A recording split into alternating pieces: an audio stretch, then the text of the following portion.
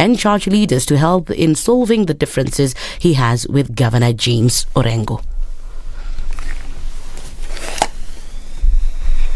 I'm extremely excited, and first I want to thank God for this victory, and importantly I equally want to thank the Senate for the very fair, impartial deliberations that I have had at the Senate, and I want to assure the people of Siaya that our primary calling is service to them, and that I'm looking forward to going back to Siaya to join Governor James Orengo in providing effective and efficient service to the people of Siaya County. I want to use both in person, and I also hope to use elders and churches to help us bridge this divide. However, Siaya MCAs blamed the Kenya Kwanza team for playing politics in a matter that affected residents in their county. We have confirmed, we have been vindicated here, that there is a breakage of law. The Deputy Governor has contravened the Constitution, so them working with Orengo, is it going to rectify the constitutional breach? The Special Committee of the Senate found the Deputy Governor to be culpable. What has played out in the Senate in the debate which was going on was the political game between Azimio and Kenya Kwanza. And it's good, we now know we as Siaya is an ODM government. Last week, 42 MCAs accused the DG of gross violation of the Constitution and gross misconduct and abuse of office. NHIF Board Chairman Michael Kamau says the proposal to increase monthly contributions to 2.75% is meant to achieve equity in consolidating contributions to the health fund. Speaking on a local TV station, Kamau said the low-income earners have been carrying the burden of the contributions to NHIF, hence the need to create a level playing field. 2.75 is not an increase. And you find that people below 35,000 bob, some of them were even paying up to 5% of their salary. So there was no equity. Anybody earning 100,000 and above was paying 1,700. The only way you can create equity is to bring in a percentage. So when we worked all the averages, then we averaged it to 2.5. All the total receipts, that is what would bring 2.75%. On matters of corruption in NHIF, Kamau said insurance providers and various hospitals that provide services through the fund have curtailed. He stated that these facilities work with NHIF officials to extort money from the government through the medical fees Kenyans use when seeking for medical services at those hospitals. Corruption in NHIF is an ongoing issue. It is something that must be cleared today, 1st of January up to 31st of December. It is a daily exercise. And you find even hospitals who are inducing people, they induce demand so that they can get their money back. So corruption and insurance fraud is a continuous fight. And I think at NHIF, I can say this. I have received sufficient instructions from the appointing authority on how to tackle this issue. In his quest to actualize the UHC agenda, President William Ruto is now seeking to compel salaried workers to pay 2.7% of their gross monthly income to the health scheme, with those who are self-employed be compelled to remit 2.75% of their declared or assessed gross monthly income.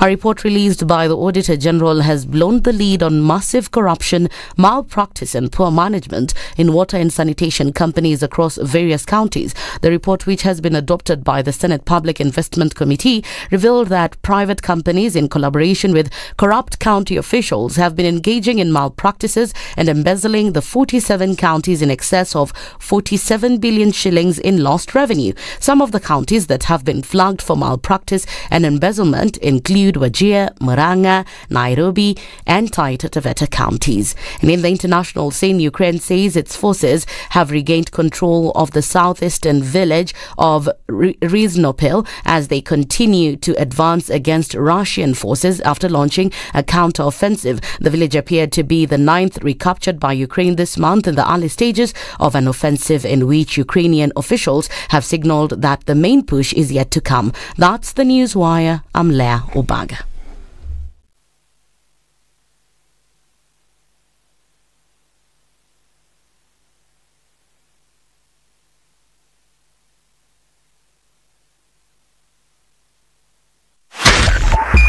.5 Spice FM, Kisumu.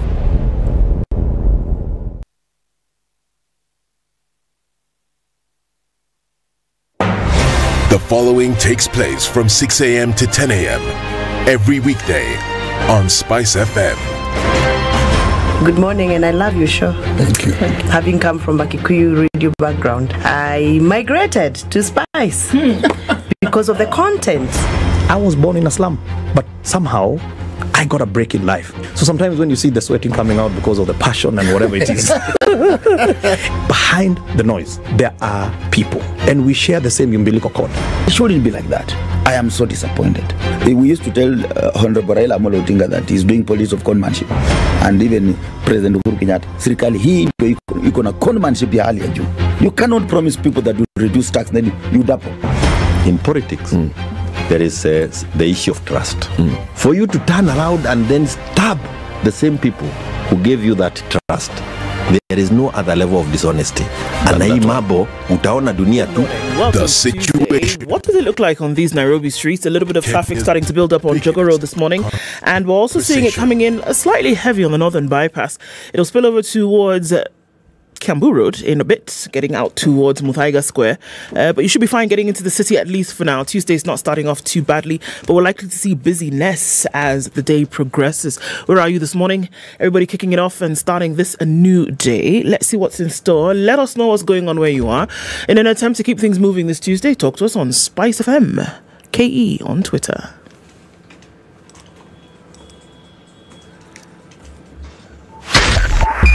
Spice FM, Nyeri.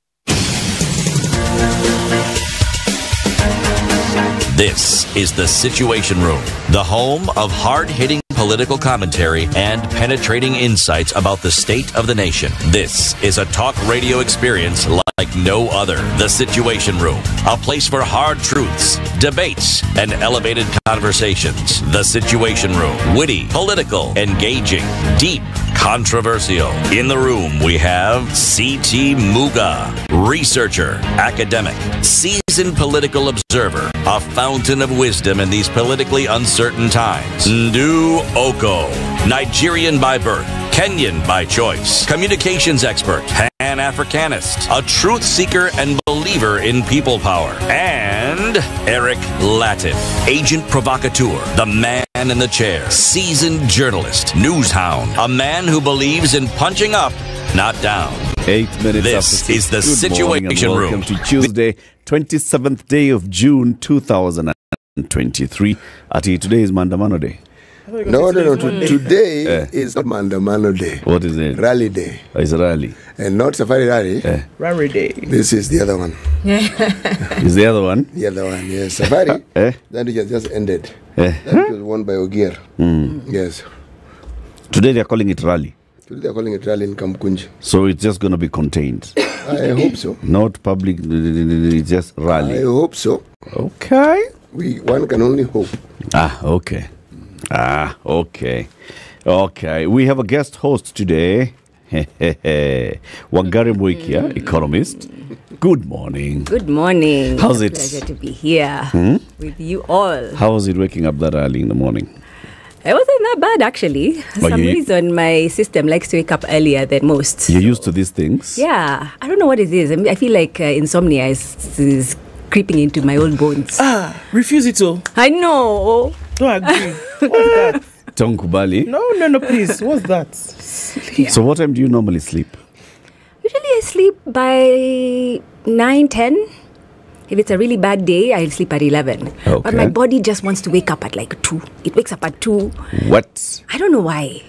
You sleep at 10, you wake up at 2. I don't know what it is. And then I don't go to bed. My body doesn't want to go to bed until now 5, when it's time to wake up. It's not that. What is it? Please, help me. This place you live in.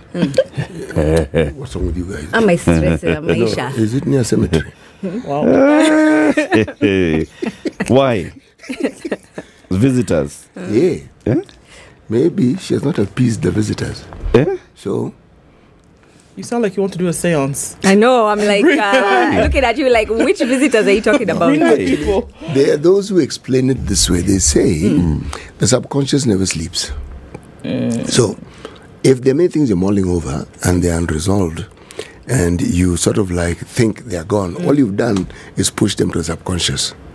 So come night time when you're supposed to be asleep, the subconscious regurgitates them and now starts working on them. I find that to be absolutely true. But I usually do a review. When I wake up and I'm stressed, I'm like, what is it that's stressing me? Last night there was nothing stressing me. But now when you start thinking, you will not then sleep. Maybe, I guess that is the problem. So when you wake up, stop thinking, just zoob.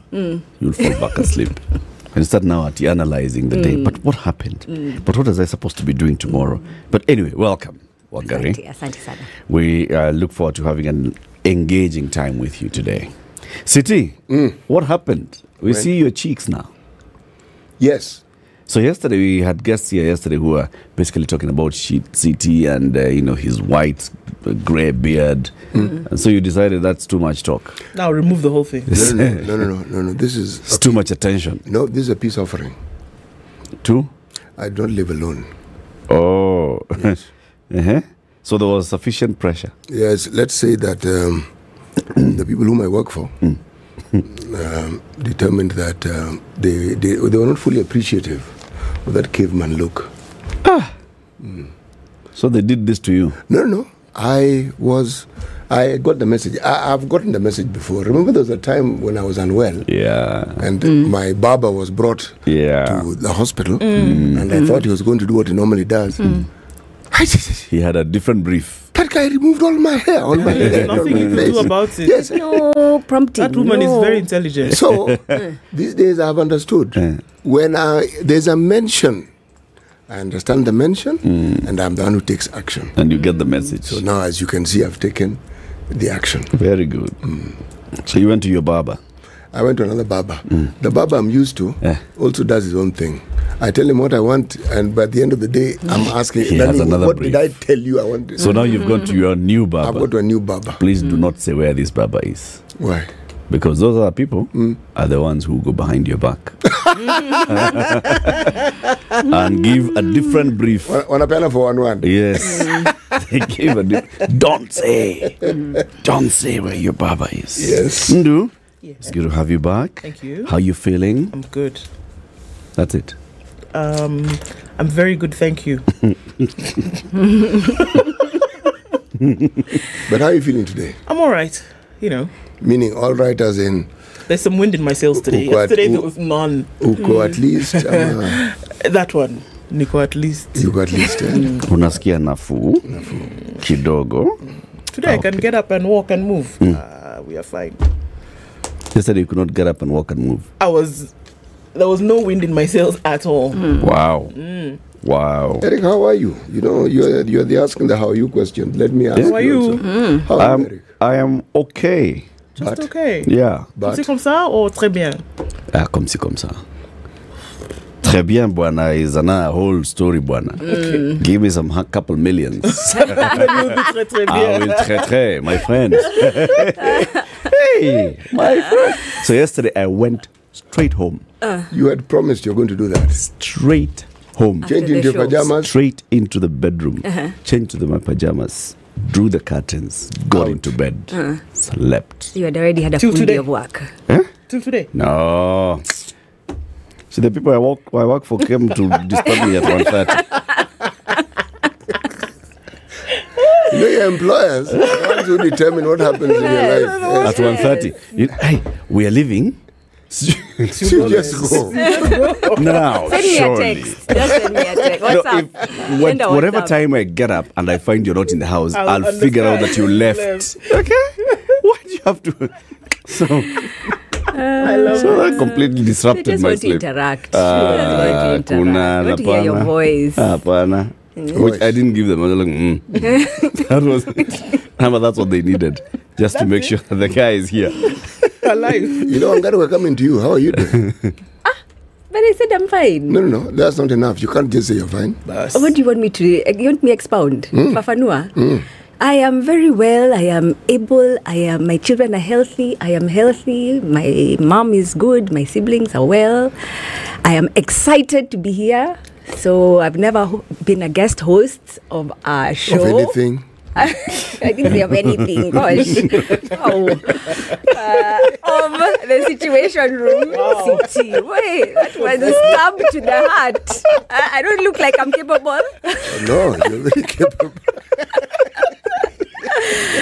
So yeah, new things. I said at the beginning of this year I'm going to do new things. So the opportunity is just in line with what I want to do. So I'm excited. Hopefully after today, Wangari, you'll sleep some more. Hopefully. After this experience, you will sleep some more. So let me tell you what we'll be discussing today. We have Wangari Mwiki with us from now until the end of the show at 10 a.m. At 7, we'll be joined by Harrison Gatia. He's the head of SME development at KEPSA, the Kenya Private Sector Alliance. He'll come to us so we can talk about the need to support and finance MSMEs in Kenya. At 8 a.m., let's talk about the wrangles at KEMSA and what's happening at KEMSA. This whole issue of what is it? PBO, sijui net, mosquito net, sijui and PBO, sijui and who funding, and who changed, who wrote a letter to whom. Memo. Again, Dr. Andrew Mulwa is the acting CEO of the Kenya Medical Supplies Authority, KEMSA. He was the immediate former director of medical services in charge of promotive and preventive health. He'll be here with us at 8 a.m. to tell us, what's all this?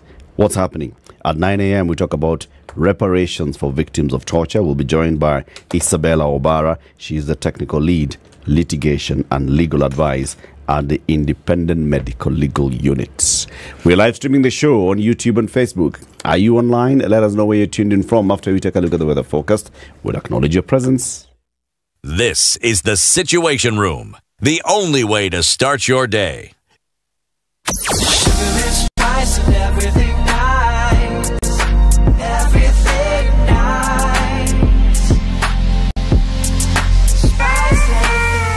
Spice up your life. 14 and cloudy in Nairobi, highs of 23 and lows of 13. We'll see 16 and cloudy conditions in Nakuru, highs of 25 and lows of 14. 13 will be the low in a mostly cloudy Nyeri at 14. And it's 14 and cloudy in Eldoret, highs of 24. 28 will be the high in a partly cloudy Mombasa at 23. And at 26, it's partly cloudy in Malindi, highs of 28 and lows of 25. 19 and clear in Kisumu, highs of 29 and lows of 19. And we'll see lows of 17 in a partly cloudy Kakamega, going to highs of 28. Tuesday will be mostly cloudy in Kampala, highs of 27 and lows of 18. And 29 will be the high in a mostly clear Dar es Salaam at 22. 7 and partly cloudy in Johannesburg, highs of 17. And Lagos is partly cloudy at this point, coming into the morning, highs of 29 and lows of 25. It's mostly clear at 22 in Kinshasa, highs of 30 and lows of 21. And at 30, round about lunchtime, Beijing is sunny, highs of 38 and lows of 26. Paris is cloudy at 15, highs of 25, and London is cloudy at 17, going to highs of 23. Monday night, cloudy in New York at 22, coming into Tuesday, highs of 26 and lows of 17.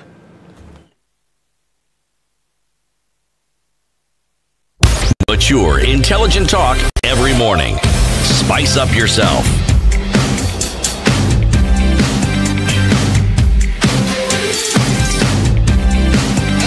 Mornings done right. 94.4. Yes. Amos Freeman is tuned in from Kimilili and says, good morning. Rafo Mudhui. Okay. Is tuned in from Narrow Murrow and says, good morning. CT Ndu and Latiff plus Wangari have a lovely show. Thank you. Good morning. Jeffrey Okoh is tuning from Eldoret. Eldoret must be lovely right around now. That cold, crisp, brilliantly freezing weather. Why is that lovely? It must be so nice. I like the cold. It must be really nice. In fact, isn't that what made you sick? Look what the cold is doing to you. No, it was not the cold. It was just, general malaise. All right. Before this cold ends, I must go to Eldoret, even if it's for one. Go to Timborough and come back, or even that. She hasn't even gone to Tigoni. Excuse me. Oh, recently. You know what Tigoni is? Yes, I do. Just over the hill and far away. Around the corner. Hop, skip, and a jump. All right, carry on. Westerly direction. You need to go back to Tigoni. I should? Yes. Okay, I'll do that. People online this morning. Hey, Stanley says, good morning. Tuned in. Keep flying high. Asante Sana. Good morning. What a wonderful team. We'll sit back and enjoy. James Mwangi, good morning to you. Naomi Kibet says, good morning, Situation Room. CT, word of encouragement to us students. Woke up with thesis writing and results section. I know, my sister. It's not funny, man. Matthew Liala says, now NHIF is set to be increased. Well, actually, the amount you pay towards NHIF is set to be increased. NHIF, in terms of being increased, I'm not sure. Very soon, the taxes will be more than my salary. Wow. Well, I hope not. If the government feels that we are earning so much, why don't we trade places? Assalamu alaikum from Abu Dhabi. Proverb from this side of the world, a live dog is better than a dead lion. Okay. All right. Welcome back, Ndu. Thank you very much. Jay says, Eric CT, Wagari Habari za Asubuhi, tuned in from NYC. Good morning, Situation Room, watching from Singapore. Monis Jani says, good morning. Vesh Musanga is tuned in from Arusha. Good morning. Eric, how are you? CT, Ndu, Wagari. It's Wajiro. Wagari. No, here he has written Wajiro. It's Wagari. And Ednah, Wakire. It's not her second name. It's a good I get it. Teacher Bunde says, good morning, watching from Gong Kajado. Okay, everybody comes in yesterday, very hot and heavy. Watching from Doha, Yenu inakwaga hat-trick moja safi. Glad you update most of us far from home. Very, very glad to have you in the room, even from far away. Richard, I guess she's part of the team, just gelling with the rest of the crew. You've seen Wagari. You've gelled already. These are signs of things to come. You should make Wangari part of the team. Morning to all of you. Karibu sana. That's what Paul Ochieng says. Tuning from Siaya Kababa. Hi, Siti Ndu. Karibu. Thank you very much. Many. Good morning. Very, very, very, very many. Brian, good morning. Bishop, good morning. Welcome back, Asante Sana. Victor Mutai, Richard Mwangi, Brian Otieno, Alex. Okay, you say, why don't we recognize you? Everybody, please say good morning to Alex and recognize him. Alex, good morning. Good morning, Alex. Thank you very much. Everybody, welcome to the Situation Room this morning. Karibuni Sana. Karibu City. So this week we are in the country whose capital is Jamena. Yes, you are not here when we were saying this. Yes, the capital is. How do you actually pronounce it? There's an N and apostrophe, then DJ Jamena. How do you pronounce it? Jamena. Jamena. Jamena. Yeah, so the N is just. It's there. Like the way you say Nyeri. Exactly. Oh, Jamena and Nyeri. Yes. So Nyeri has a D. Same way. Silent N, but present. But it's there. You kind of pronounce it, but you don't really pronounce it, but it's there. Wangari Nyeri has spoken. So you wouldn't say Njeri. You wouldn't say Njeri. And Njeri. Christian language. Jizz. Arabic. French. Oh, languages. I was wondering what? What's jizz? Yes. President Muhammad Debi, son of the other Debi, who had gone to the war front when there was a war, and took a bullet for the team. Yes, he is now an ancestor. Okay? Yes, they have a prime minister and a vice president. How about that? Oh, yes, they do. Okay, right. Now, the proverb for the day. There is no such thing as a small fire or a small woman. There is no such thing as a small fire or a small woman. A fire is a fire, a woman is a woman. Full stop. Same effect. Woman and fire. Wow. This is small and big. This is a all na woman. All na fire. And you look at me the way you like looking at me, as though you created proverb the proverb from Chad. Not yours. Not mine. Okay. But your selection is yours. Purely mine. or would you prefer the next one? This one is good, City. You like it? Oh, yeah. Eric likes it. This is a good one. It's clear. Self-explanatory. Wow. Self-explanatory. Let's look at the newspaper headlines. On the front page shall of we? the Standard, Ruto Raila battles rescue Odwol from the axe. Isn't it interesting how we've just now made it a Ruto Raila affair, and how Odwol has been saved from the gun, or rather the acts of impeachment? Okay. Malala plan to audit cabinet splits UDA. We'll tell you about that. Rivals claim victory in the Sierra Leone polls. We know the election was taking place there. So that's some of the stuff. Cost of loans to go up after CBK reviews margin. Surprise, surprise. On the front page of the Daily Nation, expensive loans add to tax paying as Ruto signs bill. So combine two of those stories together. Finance bill has been signed, then into operation, and CBK is coming for you. In terms of costs, the border story has not gone away. Good news for borders in free insurance and training plan. So yay. A Kenyan trader is being probed for shipping arms to Shabab. Wait. Okay, anyway, we'll look at that story in detail. The border one. Yeah, we'll tell you more about that. It's taken up quite some on the back page of the Nation today. So training, free insurance, I'll tell you a bit about that.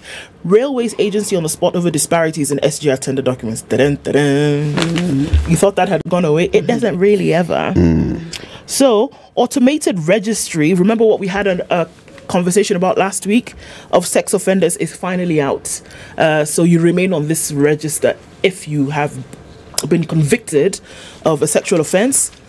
The register is now out, and those names, you remain on that for life. Okay. Life. Yes, for life. So that has come out. That's what I have on those two. Alrighty. Wagari, tell us what's on the front page of the Business Daily. Just the headlines. Business Daily. Wow. Hey, deep water. Hiya. So, front page of the Business Daily, Thuga strike sets tone for the highest loan rate in 7 years. So, I think that's a headline that's resonating across the dailies. Then we have what taxpayers will spend on Uhuru Raila Kalonzo perks. Interesting. The retired former ruling leaders, what we are paying for their perks. Then we go into Kenya increasing domestic borrowing target by 5 billion shillings. 50 billion shillings, my bad. Base titanium to take a hit on depleted Kwale mining area. Interesting. And how India sugar exports restrictions have hit Kenya. We've been having a lot of problems with sugar, so that should be a very interesting story. Yes. How Kai, we'll look at them in detail, CT. You have the star. I do have the star on the top right-hand corner in teal green. Right. Impeachment. Oh, I was going to say, it's impeached today. No, impeachment. That is the subtitle. KK to the rescue. Senators give Siaya Deputy Governor, save Siaya Deputy Governor Odwol. The story is on page 2. Okay? Why are they saying they saved him? Maybe he had a case, and they listened, and they said, it makes sense. Surely. The committee said, go home. Yeah, that's then the other senators were like, go where? That's the committee. See, they went to the plenary and there's a vote. What carries the day? The vote at the plenary. The excerpts from that particular ruling, the committee, I read it. It didn't make sense to me. No. They say, then they conclude. They say, then they conclude. What they say in the conclusion, incongruent. Anyway, Ruto's health plan to cost 50 billion. That we've already heard, isn't it? Reforms. New headache as ministry says Kenya only has 250 billion. We have half. Okay. Which ministry? Health. We have what? Half the amount. The 250 billion. Required, we only have half. Okay. By when should we raise the 500 billion? So that's what we're working on. And where are we raising it from? The finance bill is going to help us work this thing. Oh, how about that? Okay, groovy. All right, cool. Are you guys visitors to this and donors?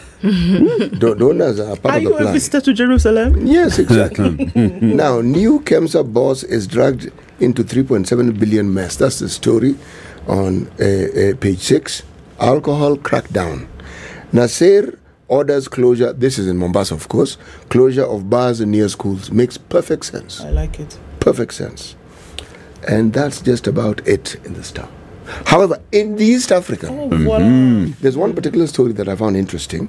UN again accuses Rwanda of aiding M23. So what are they doing about it? See, they've said they're aiding M23. Mm-hmm. What do you mean? So they've said it before. They have said it again. So now what do they want? So what do they want?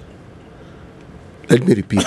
You didn't get me when I first said. Okay, UN accuses Rwanda of aiding M23. Mm-hmm. Okay, that's the headline. Okay. So the story is about how the UN is complaining that Rwanda, the country, is aiming and aiding. Yes. They should leave Rwanda alone, first of all. Because when they had the opportunity to save Rwanda from this implosion, these people, they watched. Were nowhere. So they should just... So they should never talk. No, not actually, for now. They should wait a bit. No, they should actually not speak. They should just stop. But even, I mean, what is the repercussion when the UN says something? So then they've just said it's okay. When they had an opportunity to say they can go ahead and impose sanctions. We have seen the UN saying things and taking action. Okay, now they've said the second time. They want to say for the third time. Yeah, that's the thing. That's why we're asking. So what? Eric, it is okay. The problem here is they're saying that they're giving these guys uniform. They're giving them modern weaponware, things like that.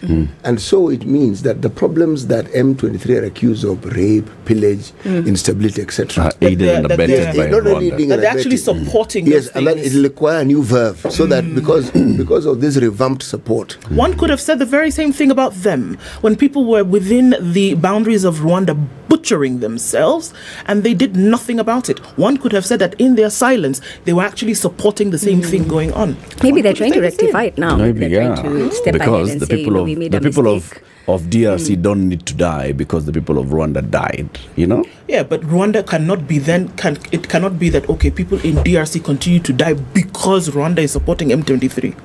The reason why it can happen. But it's not the sole reason. Excuse me. It can happen if they are aiding them. Excuse me. I'm the one who read this headline. You only did the headline and then after that you could not tell us anything more. So that we are creating the story for ourselves. We asked you questions here. You did not. This is headline session, Buana. Okay. Sawa, let's look at traffic. I know how to keep within the boundaries. 28 minutes to 7. Let's look at traffic.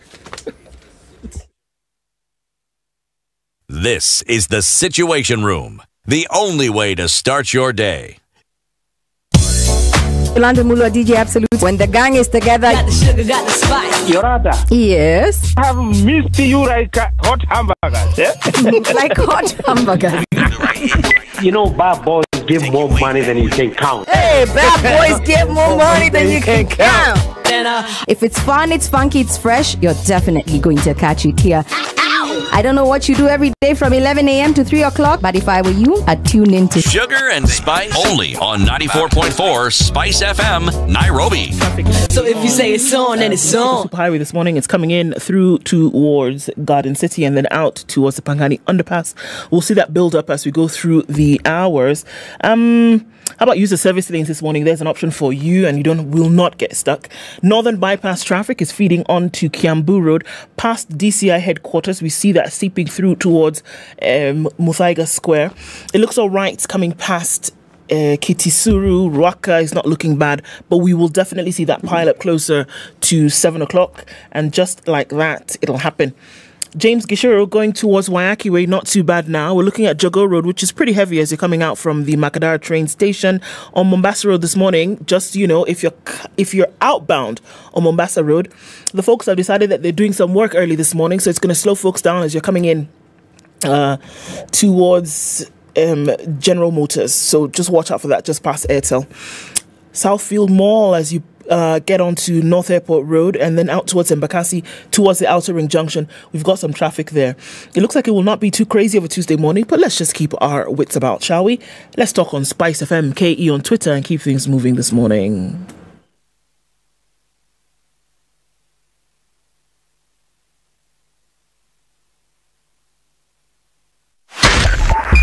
.5 Spice FM, Kisumu. Mature, intelligent talk every morning. Spice up yourself.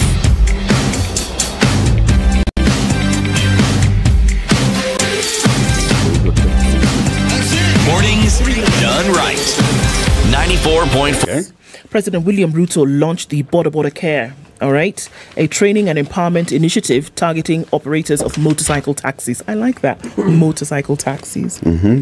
Under the program, the government will pay for 1 year's insurance cover for 117,000 border operators who have received road safety and first aid training. So you go through the training, you learn how to behave yourself on the road, then government will pay insurance for you for a year. All right? Wait. Just because you've gone for training, we, the taxpayers, are going to take up insurance for you. Yeah, because now you know how to behave properly on the road, and you will not just be doing mago anyhow when you're driving from here to there. So now that we know we are the ones who have trained you, we know you behave yourself, so then we pay for you. Transport. I really wonder if that works, because I mean, when you go for training, you train, you know, and you learn all the things, but when you come back on the roads, you can still misbehave. You just, it's a jungle, man. Abi? So now they're saying, now if you have received road safety first aid training, you are licensed and a member of a savings and credit cooperative called a SACCO, then 117,000 of them will get this 1 year's insurance. After that, you're on your own. The program, who's issuing the insurance? Watch out, Wendele. Boda Care. Okay, sorry. The program, which is being run by the Transport and Health Ministries alongside the National Health Insurance Fund, NHIF, and St. John's Ambulance, is aimed at providing insurance and equipping the riders with life-saving skills to ensure that they comply with NTSA regulations. So there was a launch at the KICC yesterday. President Ruto said the program aims to enlist more riders to NHIF. So you see what happens now? You're broadening the grid, NHIF, more people getting under there, and to ensure that they're able to handle medical emergencies in case of accidents and stop this business of Harambes. We will identify 117,000. I don't know why 117,000. I guess it goes to the figure. And pay NHIF for them and the families for the next 1 year. Thereafter, they'll do it for themselves. However, they must have already been trained, have a license, have received emergency training by St. John's, and be a member of a SACCO. That's what he said. You do all those things, we pay for you 1 year. It's an incentive to keep you. You will see then. To make sure that they now go for training. Exactly. Actually, you must have done the training, then you can come and we can then select you. But what they're hoping to do from this is that they'll get more people on NHIF, and then you will see the benefit of having the insurance, and then come year 2, you will then pay for yourself because you've been through 365 days of having this cover. Universal healthcare is the goal. Okay, health coverage, I beg your pardon. Universal health coverage is the goal. And then you have more people who are operating on the roads who are covered by insurance. Anything happens to them, their families are not left for want. And, you know, all these wonderful things are happening. So this is health insurance, or is it also accident insurance? It's health insurance. He says NHIF cover and training on first aid in case of road accident. Yeah. So it's just an HIF cover? Yeah, it's not for like their comprehensive motor vehicle insurance or anything like that. Okay. Okay. I think it's a good move. I mean, you know, we always sometimes talk about the horrible things and the horrible policies of government. I think this is a fantastic thing for them to do. Right. I just wonder with the current state of affairs, you know, once you give them a year free insurance, next year are they really going to... Are they going to do it for themselves? Yeah, the hope is that they will see the benefit, but are they going to? Yeah, I wonder. I hope so, but I don't feel like that. So what NHIF is what? Per month is what? I think what they could have done is say that we can lower the cost of training. All right, so the subsidy goes in the training. Sure. Because there's also that whole talking about they are going to look at how they can bring down the cost of training and licensing from 10,500 to 2,500. So if we, the taxpayers, were subsidizing training for border guys, and then after that they go and take up their own insurance, or one of the conditions for actually qualifying for this is you have paid 500 bob for NHIF, I'd see it. Sure, because but saying that I am paying for a border guy because he went for training. It's a requirement. It's a regulation. So essentially what's going to happen here, because it's 500 bob a pop, right? 500 bob so you're paying essentially, it's 6,000 shillings a year. 117,000 of them is about 700 million shillings that will be spent by government in the year. And I guess that's the question also, where's this money coming from? Number one. Number two, is it available? And then would you then get the benefit that we're seeking after doing this? What would the benefit be here? To give people the appetite for it to pay for insurance and or to see the benefit of having an insurance cover. Because you see, already the training is expensive as per the border people. 10,700 or 10,500. They say it's expensive. The president is promising to talk to NYS and to talk to members of parliament to see how they can bring this down to below 5,000. Okay? That should be the incentive. Yeah, but then the problem is... Get the incentive on that and then say... correctly, because is it that the people, they don't want to get the insurance, or is it that they can't afford to get the insurance? Right? So even if you incentivize them and give them for 1 year, it doesn't mean next year they're going to get the insurance, because it's an affordability issue, right? Which insurance? The health insurance? Yeah, NHIF. See, they go and sign up for health insurance if they want to. Why am I paying a health insurance for a boda rider? It's a question I'm asking. Why? I can see the sense of paying for their training, for them to regularize, to follow the regulations of NTSA, but why am I paying health insurance for a boda rider who's earning a daily living? And who's a member of a circle? Yeah. Why don't they work through that circle? They work through a circle. That these things actually work, because I was these saying people there can be other ways to incentivize them to actually get on the thing. Other than taking money. This is a government that had delayed remitting money that it ought to have been remitting to NHIF. Until the other day, hospitals were not receiving money because NHIF was cash strapped. Why? Because government has not sent money to NHIF for Linda Mama, that's the free maternity. Government has not been sending money for all the workers in government that it has been deducting and not sending that money to NHIF. Now the government is promising to send, how many millions did you calculate it to? 702 million. To NHIF. Those are lies. I mean, so what's the end game? The end game really is... These are stories. This is maybe it's politics, maybe bringing in the borders into the fold. They're a huge voting bloc. Please remember. It's like they're hearing this, they're getting something for free. He pointedly said, this is not about politics. This is, I'm trying to support the border guys. At the end of the day. When you are told by a politician that what they're saying is not political, then it's nothing could be everything but. Nothing could be more political than that. You look at the initiative and you look at the thinking that we are presented with, as Eric says, it makes sense. These people, these citizens already have found the need to get into their own circles, into their own associations based on the areas they operate in. They're already an organized group. The payment of this insurance, they can pay. They do not need the government to get them They're to in pay. business, they're earning, they're in a circle. Yes, they work they every should single be day. able to The pay. question is, what is the end game? It's just giving freebies. Not, It is government freebies being dished out. Further down in that story, the president now talks about the e-mobility, the electric bodas that are coming. From September 1st, 2023, we will have received 10,000 electric motorbikes, and by December, we'll have 100,000 motorbikes. From then on, listen to this, riders will be allowed to hand over their petrol bikes to the government for replacement with an electric one. What does that mean? Free electric bikes. Because the government is not going to take that old bike and give it out to anybody else. Our whole idea is to remove the petrol bikes from the roads. So when the government takes up this petrol bike, where is it taking it from? And when the government is giving out the free electric bike to the boda in exchange, who has bought it? And when they say they will receive these bikes, 10,000 and 100,000, receive meaning what exactly? In the country. Yes, they will be in the country. Been imported, yes. Okay, so who will have bought them? Yes. And who will be selling them? It is the government. And that's clear. 100,000 in the population of borders, that's just a drop in the ocean. It is. You give 100,000, maybe people, appetites are whetted, demand increases. And then now the market comes in. In the Moyara, there was a company called Kumsons. They imported certain vehicles for security forces, for the police. Maximum speed, you could run faster than that car. Guy, you always bad mouth those vehicles. I'm not bad mouthing those vehicles. Surely. Those things. Did you ever run faster than that car? No, but I watched it. I mean, from gear 1 to 4, it's still there. And the Mahindras. The guy has changed gear 4 times, and it's just here. It's 100 meters away. So how fast do you think that thing is moving?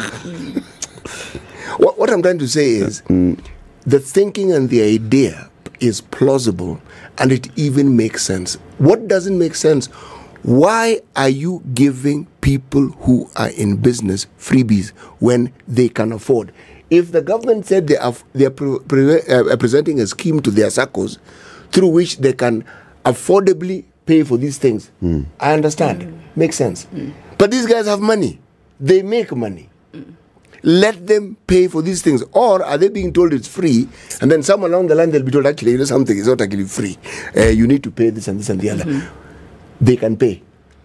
When you tell me you're looking at people who are unwell, people who are living with disabilities being given a freebie, that makes perfect sense. There's even no discussion. Yeah.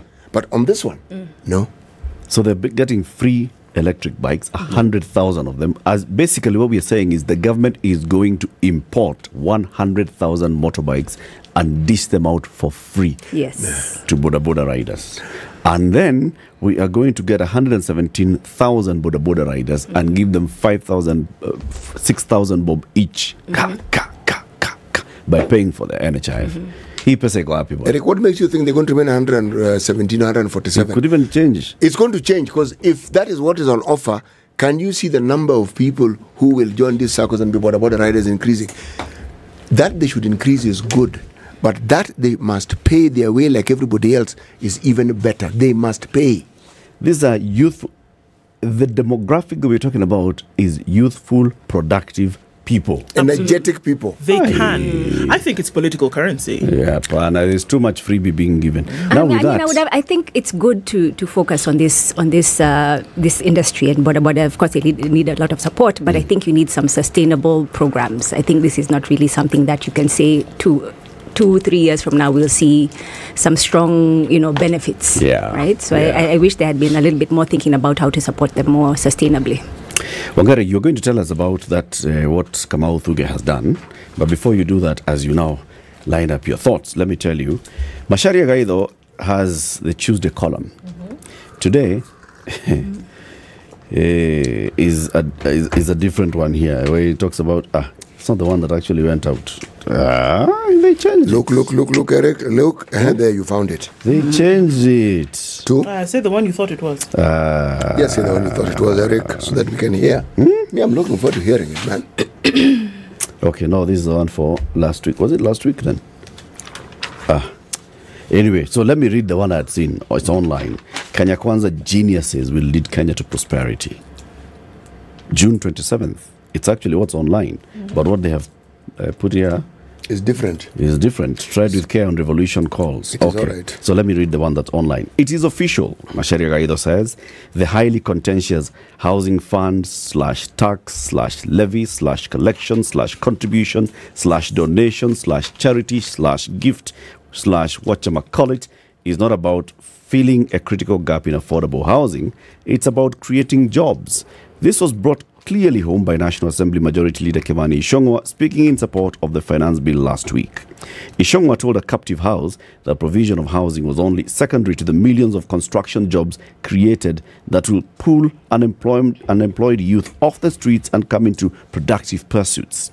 There'll also be cement, doors, steel, window frames, concrete blocks, nails and other local inputs whose production will grow in leaps and bounds and catapult Kenya into an industrialized nation and ultimately into a major economic power.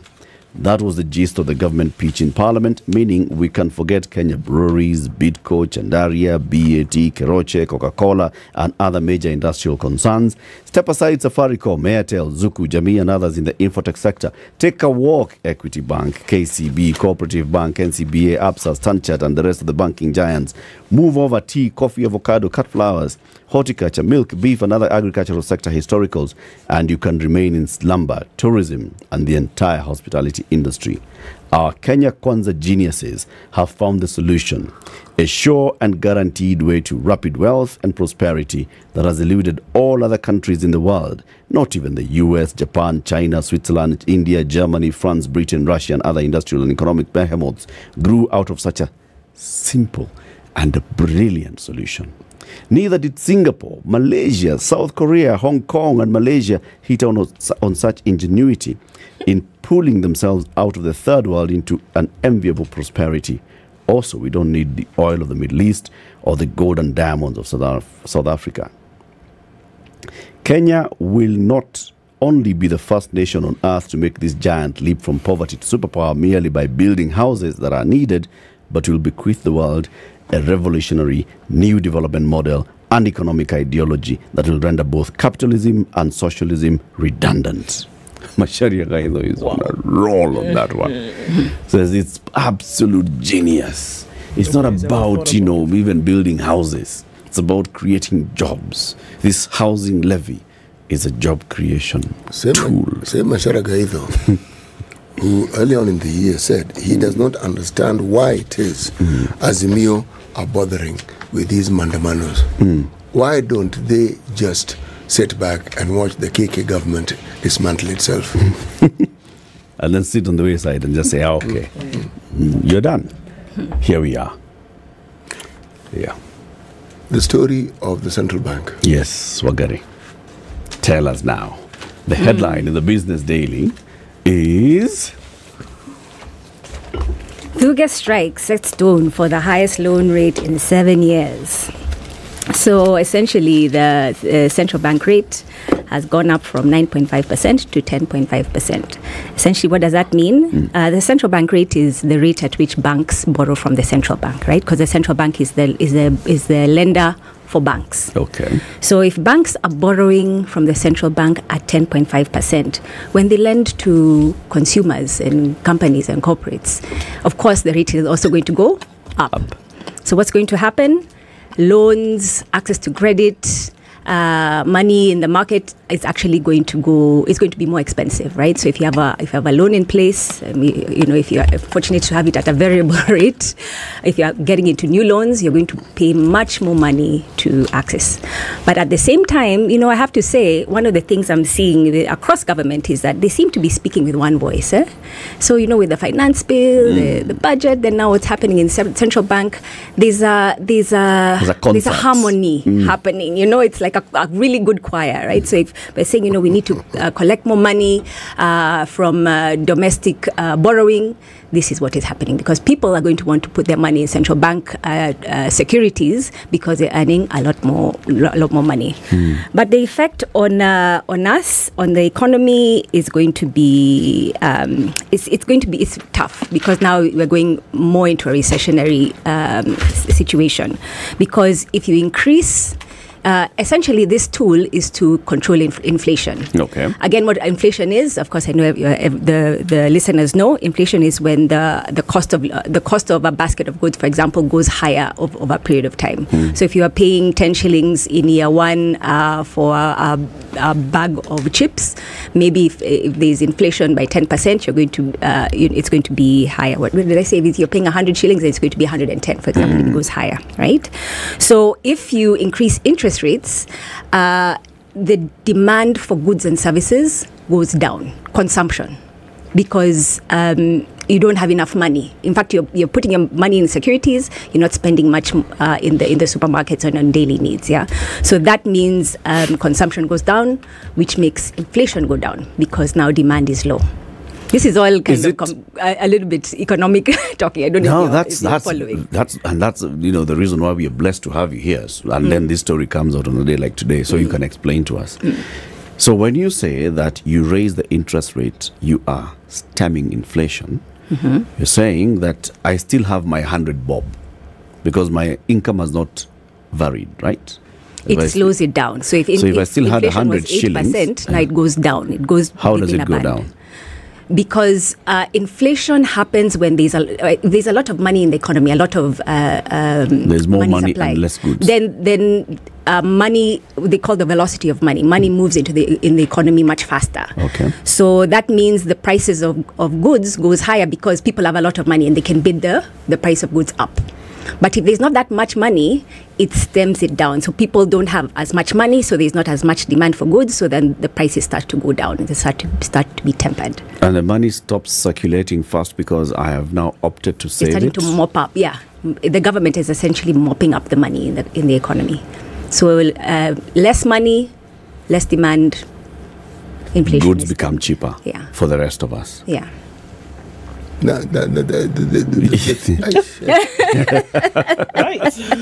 City, you get it? No, I get the theory. I get the theory, but there has to be certain constants. Because for that to work, it is assumed that certain things will be constant. The theory that if you raise the bank rate, banks will be charged more by the central bank, and in turn they will charge more and also offer more if you keep money with them, that you will mop up money. You can't mop up something that doesn't exist. Okay. Right now, people are dredging the bottom of every possible barrel that they can come across. So the idea of there being money to save, there'll be a small clique of individuals who can save that money. The vast majority are going to have a problem, because the theory, this country defies economic theory. You are assuming that, yes, you are assuming that if there isn't enough money in circulation, the demand will automatically bring the prices down. In this country, it'll go up. Wait and see. So, City, do you think there's a lot of money in circulation at present? There's hardly any money. So why is there inflation? There is inflation because, one, we don't have enough goods to meet the needs of the people who need it. And the goods we have are expensive. Why? Because if it's local, the cost of production is through the roof. And right now, the government is guaranteeing that the cost of production, however you look at it, is going to continue rising. So the cost of these very things that we're talking about will not go down. It will increase. Even if you reduce the circulation of money, in fact, we'll be able to afford even less than what we're able to afford. So this inflation that they hope to bring down will actually go up. You know, is that how economics works? This is why we call economics an art, right? This is not an exact science. Yeah. Typically, when you increase the interest rates, the inflation goes down. I think we've seen that the world over. This has been proven that's a monetary time and time again. Yeah, that's a monetary policy tool that has proven to work. Has it worked before in Kenya? It has worked before in Kenya. It has worked before in different jurisdictions. The point you raise about the economy suffering more, I think, is a valid one. So I think that already with people having limited amounts of money, because as we said, you know, the wages haven't increased, right? Salaries haven't increased. So if businesses are starting to feel the pinch of no access to credit, they have a propensity to want to put their money into securities because that's where they'll earn more money. It's a safe bet. Then that means, employment might go up. And there will be the cost of living actually may be exacerbated. But for the inflationary purposes and for the purposes of government, you see the government is very clear. They want to get money to pay debt, to close the fiscal deficit. And this is exactly the tune that they are playing to. The piper, the president, has played the tune and people are following that tune. And I'm saying that he is going to achieve the complete opposite of what he purposes to achieve. And actually, this is a link to a conversation we had the last time. Yes. I was saying, in terms of what we're looking in the budget, if there's going to be these very difficult, tough measures, austere measures put in, we also need to see on the other side what the safety net measures are.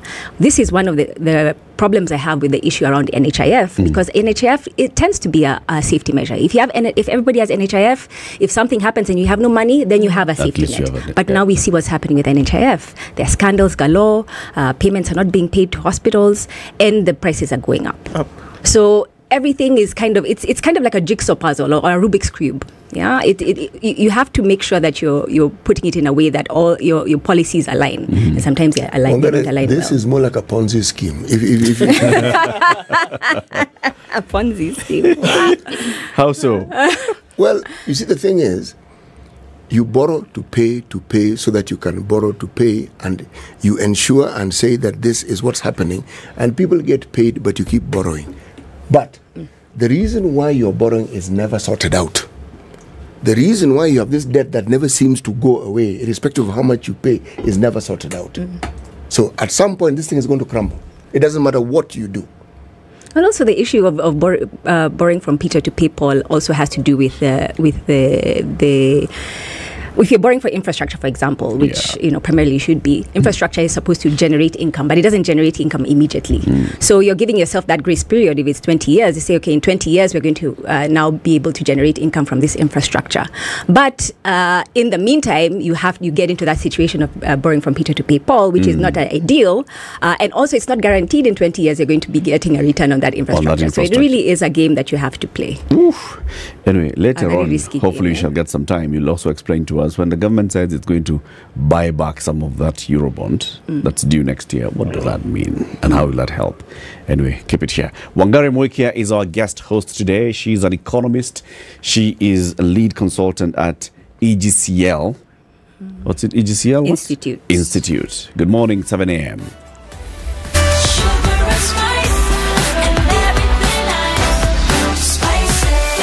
Spice up your life.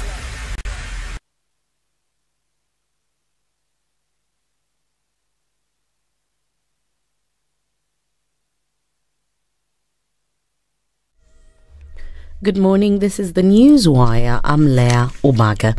Parents and guardians have been advised to set aside time to guide their children during their midterm break. According to the new timetable released by the Ministry of Education, the break officially starts today and ends on Sunday, despite some schools already releasing students last week. Bungoma Director of Education Pius Ngoma says they've noticed with concern how most parents don't follow up on the whereabouts and concerns of their children. Now they'll be coming for a half term. Check, where is your daughter? Kwa yenye wazazi siku hizi wasichana mnaweka kama mayai, alafu vijana wanaenda huko kwa drugs and drug abuse. Hata kwa performance, wakati tunaongea juu ya performance, wasichana wanafanya vizuri kusema wavulana. Nani yako kwa pikipiki zaidi? Nani yako kwa child labor? Si kijana? As you care for our daughters, let us also care for our boys. He further urged parents to limit the use of mobile phones, saying that it exposes their children to negative content, especially on social media.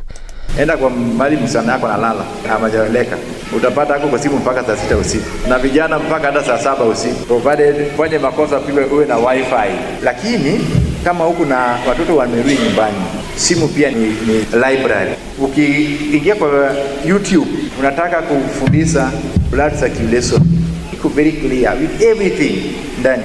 You talk about geography, history, everything. Ndio naweza somea kwa. As the Senate debated a report on the impeachment of Siaya Deputy Governor William Odwal, senators took the opportunity to condemn the previous impeachments of county bosses, terming them political witch hunt. The senators, led by Nandi counterpart, that is Nandi Senator Samson Cherargei, condemned the previous impeachment cases of former Nairobi Governor Mike Sonko and former Kiambu Governor Ednah Waititu, terming them political schemes that were aimed at bringing down popular leaders using fabricated allegations against them. Cherargei said the Senate should never be used to settle political battles between governors and their critics.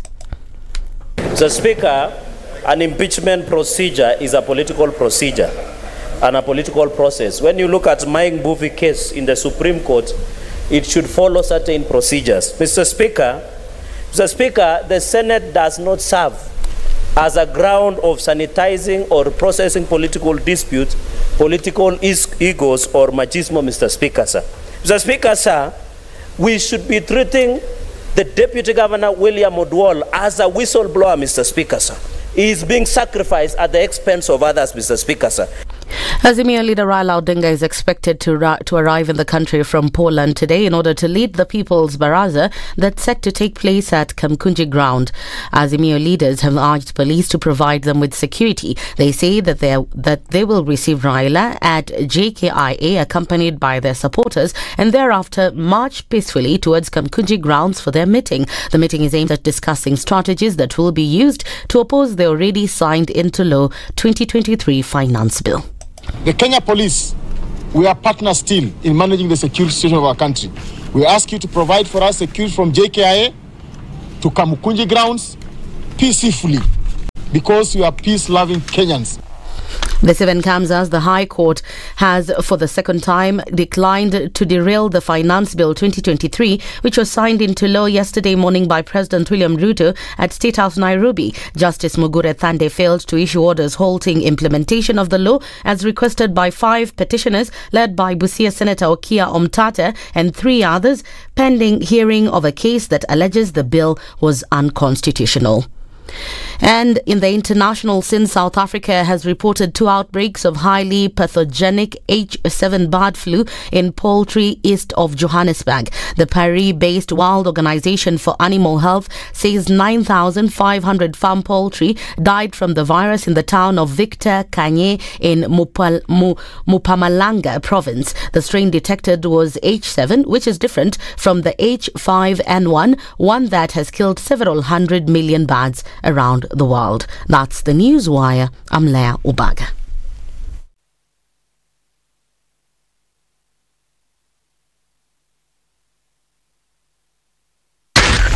Spice FM, Nakuru.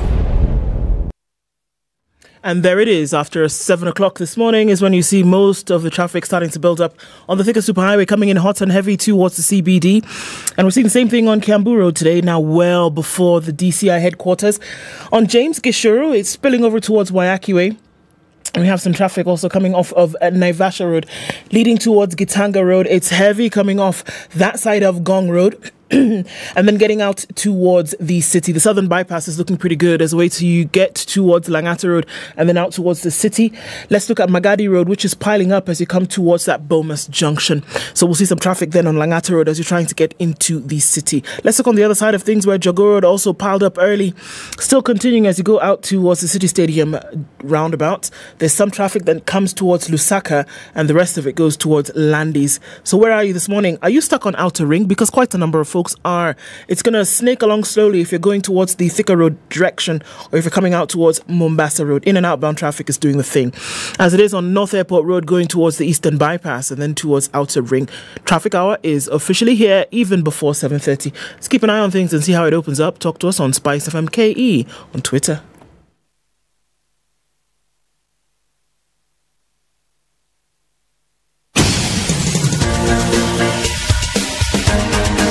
This is the Situation Room, the home of hard-hitting political commentary and penetrating insights about the state of the nation. This is a talk radio experience like no other. The Situation Room, a place for hard truths, debates, and elevated conversations. The Situation Room, witty, political, engaging, deep, controversial. In the room, we have C.T. Muga, researcher, academic, seasoned political observer, a fountain of wisdom in these politically uncertain times. Ndu Okoh, Nigerian by birth, Kenyan by choice, communications expert, Pan-Africanist, a truth seeker and believer in people power, and Eric Latiff, agent provocateur, the man in the chair, seasoned journalist, news hound, a man who believes in punching up, not down.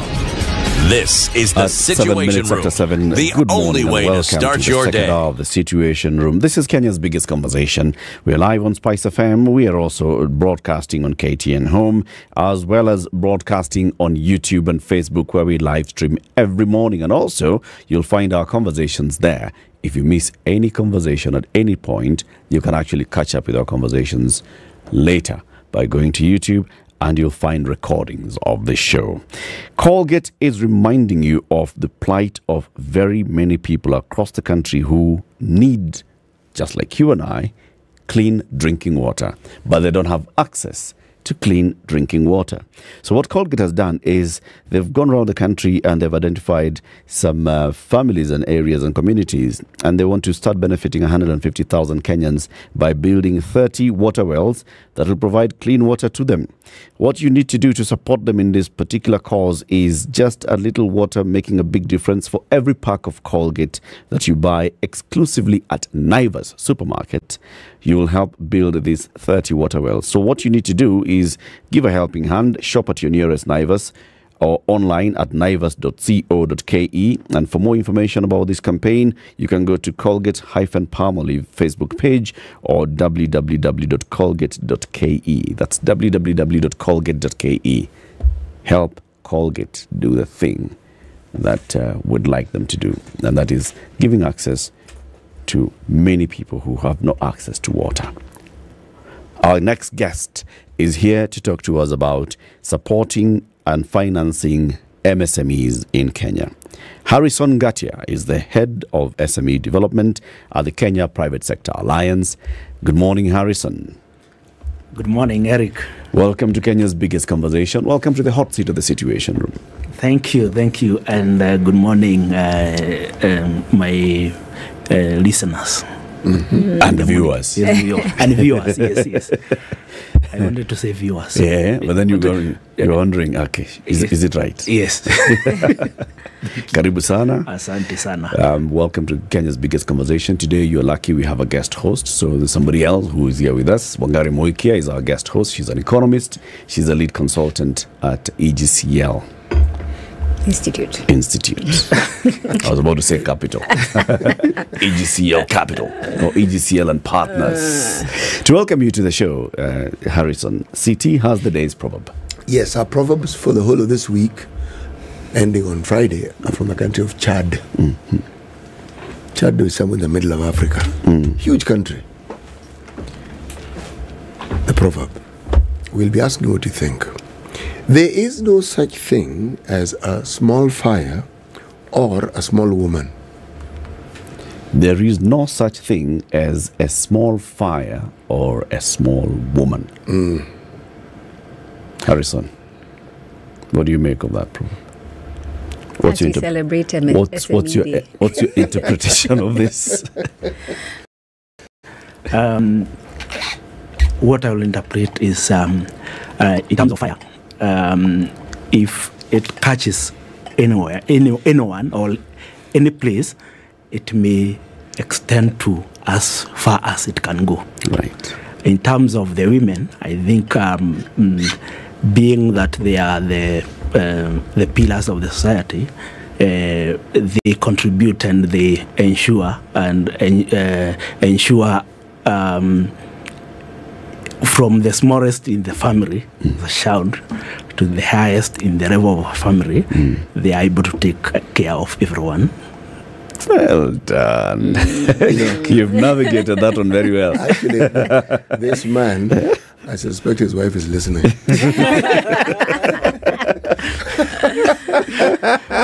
You've navigated that one very well. Speaking from experience. He's experienced it. From siblings, from mother to siblings to spouse. Yeah, I mean. To fires. To fires. All right. Harrison, first of all, every time we talk about micro, small, and medium enterprises, there's always this whole confusion about the interpretation of MSMEs. What are MSMEs in the Kenyan context? Is it something that we know? We say there's a clear definition by the government of Kenya on this is what qualifies to be a micro, a small, a medium enterprise? Or is it just something that we say, okay, so as long as this biashara is like this, it's an MSME? Okay, there is a clear definition, which is in the MSME Act, the Micro and Small Enterprise Act. So micro, we look at any businesses that has less than 10 employees. And in terms of turnover, though it's a bit outdated because it was defined in 2012, it's up to 500,000 Kenya shillings. When you go to smaller enterprises, between 10 employees to 50, then 50? 50 employees. Okay. That's small. That's small. Yeah, that's small. Then turnover? In terms of turnover, between 500 to 5 million. Okay. Then for the medium enterprise, any enterprise between turnover of between 5 million, which is to around 800 million. Then in terms of employees, between 50 to 250. To 250. Yes. So anything that has an annual turnover, any business that has annual turnover of over 800 is classified as large. As a large enterprise. Okay. And what if these two don't match?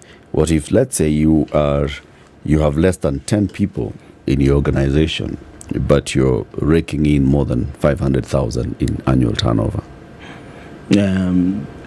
So in terms of the operationalization, different entities, or if it's financial institutions, look at it from a different angle. So it has not been well defined, because you will always find that if it's financial institution, one financial institutions define it in a different angle. So they will say we are targeting SMEs between this turnover to this turnover. Okay. So making it very difficult now when organization, especially in the SMEs, when they want to access funding. Yeah. So because of that confusion, it has not been accepted based on different needs and different niche markets that the different financial institutions have. Okay, so then we're saying that both of those parameters then must be used for the definition in terms of numbers of employees in addition to turnover, because it's possible for you to have one person or two people in an organization whose turnover, and they're regarded as micro, right? Yes. In terms of that size, but their turnover could be much more than somebody who is in a large, for example, by the nature of what they do, isn't it? Yes, it's possible it's that a micro, in terms of turnover, could be much higher than one who is higher up strata in terms of size. Yes, that's so. We are saying that you have to have a combination of the two to define. Yes. The kind of enterprise. Yes. But they also look at, there is also the issue of assets. How much does your company have in terms of assets? So there are different metrics that are used for measuring the size of the businesses. Okay. So it depends with the circumstances and the requirements and the needs of who wants to use the metrics. Okay. What qualifies as being an asset? Asset, we usually see this entity, which when you look at, I know, okay, asset. It's an asset. Okay, I look at this one. Is a pen an asset? A desk an asset? Yes. A vehicle? This machinery? Flask of mine, asset. So they are different. We have current assets and long-term assets. Current assets is like liquid cash. Liquid cash is current assets. If you look at uncorrected debts from customers, those are assets. But now they are long-term assets. The one tangible assets that are known. Could you just pause for a second? Yes. So it means if I've done business with the county government and they owe me X amount of shillings, that's an asset. That's an asset. Okay. Yes. And this asset is of benefit to me when I am seeking a loan. Yes, though it will be evaluated in a way whether you can liquidate that asset so that it can determine whether you can be able to use it for repayment. So it's essentially fluid. Okay. It depends. Yes. What I'm saying, a debt can be used. There are those debts that are usually they will turn over very fast. The normal debts, probably you have a debt that you with your customers that you will pay within that days. Yes, that's a good asset that will be used to access your financial capability to repay loan. Okay. So essentially, you're saying that the person who owes me money is the one who's actually being assessed, because in terms of whether I can turn over this debt, the debt exists, but someone has to pay it to me. Who owes it? Yes, who owes it now plays into this. Essentially, if you have a pending bill of 100 million from the government and you're going and you're saying that's an asset, someone knows very well that you may not be able to settle that 100 million. So it's an asset, but it's a dead asset. And that's why it's important, even for micro and small enterprises. You know, the way the banks and the big, the large corporates, the way they assess you to get credit. That's a way even a small enterprises should assess before they give out someone. You know, I'm going with this. Yes. I used to be a telephone farmer. Telephone farmer. Yes, meaning the farming was taking place elsewhere. I wasn't farming telephones. Because I wasn't growing telephones, because if you grow telephones, you needed to clarify that. Yes, thank you. You grow telephones and you're a Kenyan man. We can't just rule it out. Thank you so much. I used to practice my farming through the phone. Thank you. Does that make sense? Yes. And at any given point, I had something like 30 to 40 people working. Okay. but on and off depending on whether I needed them to do various duties that one does in the farm. Okay? Now, if you were to assess, I have this number of people working for me. They don't work for me every day, but in the course of the year, they may work for me a total of, say, 3 months, because staggered, but 3 months. I have a piece of land. If these assets were being assessed, first of all, would I fall in that category of a small business because of these people who work for me intermittently? And what then would you be looking at? Because let's say I am farming sugarcane, and the earliest I am likely to get my money is in 18 months. Okay, from the time I plant and do all these things. When I finish everything, I sit back and wait before I am paid. In such a situation, how exactly, well, one, what category would I fall into? Because that category will then determine what it is I can pursue in terms of the benefit of, say, a loan or financial assistance. In terms of the number of employees, we look at the average numbers. So in casual and the casuals and the permanent. Yes. What is your average? You know, you can be engaging 30 to 40 in 3 months, but only probably at any particular time, only 10 to 15. Yes. So that's your average number in terms of employees. And in terms of then your turnover, you look at it at the end of 18 months. So it means 18 months you get your payment.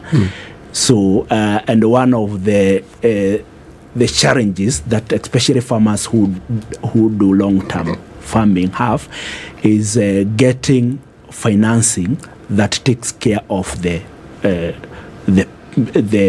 period which you may take. So unless mostly they get they will get funding, but there are so many financial institutions who do not understand that, but also they also want to ensure that they are also liquidating their cash flow.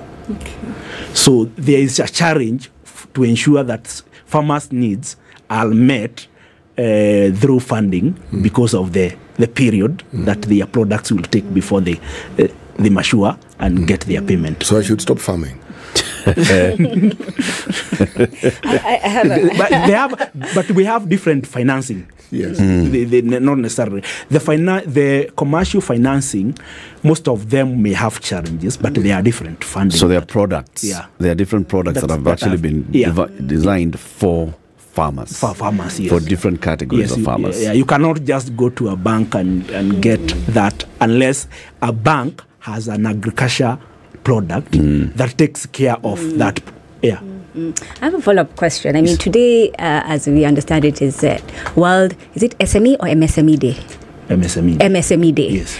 And it should be interesting to understand what that particularly means for us. But then, as I was reading yesterday, I was reading that 98% of all businesses in Kenya are in the category of MSMEs, which blew my mind. Yes. This is actually you're actually dealing with everybody. Yeah. And, you know, it would be interesting to understand, how do you, because in my mind, I always used to think about MSMEs. When I think about MSMEs, I think of the mama mbogas, I think of the informal businesses. But actually, the minute I walk out of these studios, everybody is a MSME, right? So how, in the context of SME Day, and in the context of some of the challenges that have been outlined, they say, MSMEs is lack of access to credit, lack of access to markets. If everybody, 98% of businesses are undergoing those challenges, how are you, even through the celebrations of today, addressing these for what it seems to be the challenge that everybody is facing, and what progress have we made? Because this story has been there for a long time. Access to credit, logistics management, market access has been there from time immemorial, since we identified this as a category. Are we still saying that those are the challenges Paka today, or have we made strides and we are moving forward from a particular point of progress? Okay, I'll start with why we need to celebrate the MSME. And today, if you look at the way we have said, 98% of the businesses in Kenya are MSMEs. Just to bring that to perspective, if you look at 800 million, how many businesses have turnover of more than 800 million in Kenya? Yes. Very few. Yes. Yeah. Very few. They're very few. Yes, and that's why we'll see in terms of the employment of 85% of employment comes from the MSME. So that's why we need to celebrate them. We need to ensure, because they are the one who make sure that we get our food on the table. Okay. The other thing is the contribution to the GDP. So they contribute 40% to the GDP in terms of ensuring that, though that needs to be, because if we are saying 98% is from, it's only contributing 30%. Then 40%. That at 40%. So I think there's need for us to ensure that they are growing. We ensure that we grow the small bit from micro to small, from small to medium now too. We need to ensure that we are putting. It's also interesting to find out. I mean, the threshold for small SME is 800 million. I mean, I wonder how that number came about, because I would imagine if I had a business that was making 500 million in a year, I would consider that big, but I don't know what the parameters would be. Maybe seems like it came at a point when the dollar was at 80 bob. Yes. So but, though looking at in the global statistics, even our large corporates, SMEs in other markets. So annual turnover of 800 million is high. So you're thinking about $10 million. Yep. Because I guess I was going to ask then the role then that these enterprises, these businesses play in the economy of the nation. And we're looking at Kenya today. Because if we're going to say that there's a certain amount of support that they require to then get from micro to small, from small, then the question is, what is that? And we already established, here in terms of numbers, who works for this business and how much they make. But if we could color it a little bit, who are we talking about when we look at the landscape of Kenya here? Which businesses are we talking about that fall into these spaces, for whom the support is needed? And then what kind of support are we talking about? We know that one of the biggest challenges towards progression for business is access to credit, right? But what other challenges are we looking at? Coming off of, what businesses are we talking about? Are we talking about the guy in his office with a laptop? Are we talking about the lady with a basket of tomatoes that she must sell? Are we talking about the milk vendor who goes from point A to point B? The cart pusher? Who are we speaking of? I think different the sizes of different businesses require different support. And but if you look at the micro, where the mama bogas, and because that's where they fall in terms of micro, and the Buddhas and all those, the support they require.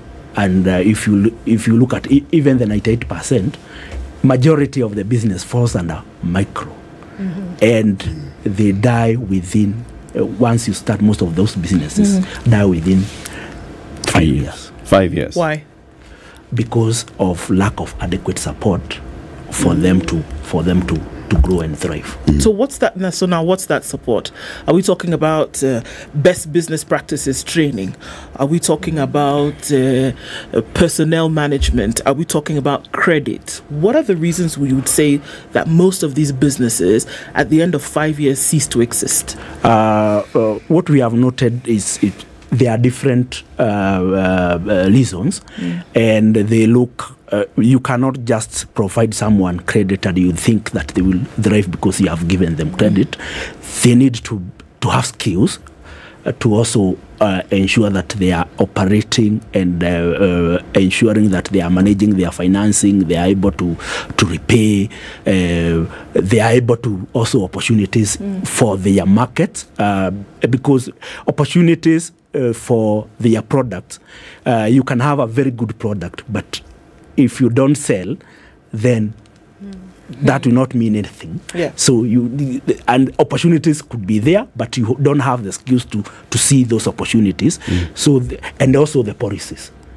there are policies that are not supporting the small businesses. So different myriad of issues that looks at the businesses and hamper them for growth. And yet so we have to deal with them holistically. You cannot deal with one. The same brush as yes, with all of them. Yes, this is something that has been talked about and appears to be understood by many, from economists to government people in policy to the people in the financial services sector. All of them talk about the need to support the micro and small enterprises so that they can grow. But does it actually happen? Apart from seeing those private institutions that come in to try and bridge the gap, people like Sandbox and others who come and try and bridge the gap in terms of capacity building and all, is there a proper policy framework that supports the identification of micro enterprises, the support of micro enterprises, and seeing how they're walking the journey with them, micro enterprises to become small to become medium? Is there a policy framework for that? I know there's an MSME Act. Secondly, with the kind of confusion that you've just alluded to in the financial services sector, is it because of a lack of harmony in the policy front?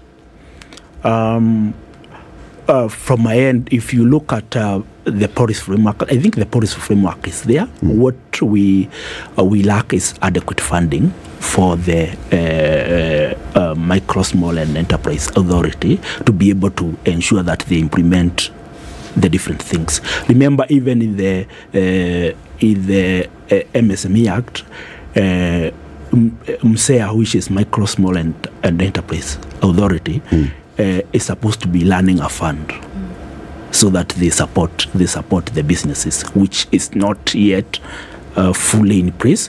So lack of adequate funding for that institution makes, because the other institutions which are supporting businesses in different angles, they also don't have adequate funding. So in terms of ensuring that they are doing or they are implementing the activities in scale, it's very limited. So you will find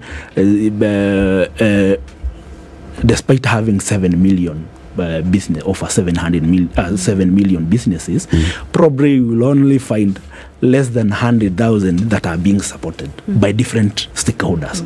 So in terms of support, there's still very, in terms of numbers, very low numbers that are supported. So what does that point to? Is that a failure of understanding the policy? Because I've actually looked up at the policy. There's a 2020 policy. 2020 is just the other day. Is this policy actually understood? Was the MSME Act revised to fit into the policy? No. The MSME Act is yet to be revised. And the policy in terms of implementation, I think, is still not in terms of even being known by the people who are supposed to benefit from it. It's not yet known. Even the MSMEs and most of the policy people may have inadequate knowledge about it. So there is need for even sensitization about the policy so that people know what that policy means and what it means to them. And how then do you ensure that we coordinate all institutions to ensure that they support the policy? Because that's the coordination aspect is also a very, that's why you will find few institutions supporting, and they support the same businesses. You will find businesses that get support move from one institutions to another. So because of lack of that coordination. Right. Yeah. Let's take a break at this point. 27 minutes to 8. It's World MSME Day, and Harrison Ngatia is the head of SME development at the Kenya Private Sector Alliance. He's our guest this morning, here to talk about the need to support and finance MSMEs in Kenya.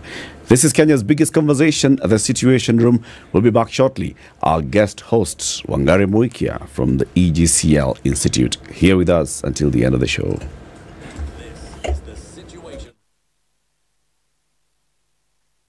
This is the Situation Room, the only way to start your day.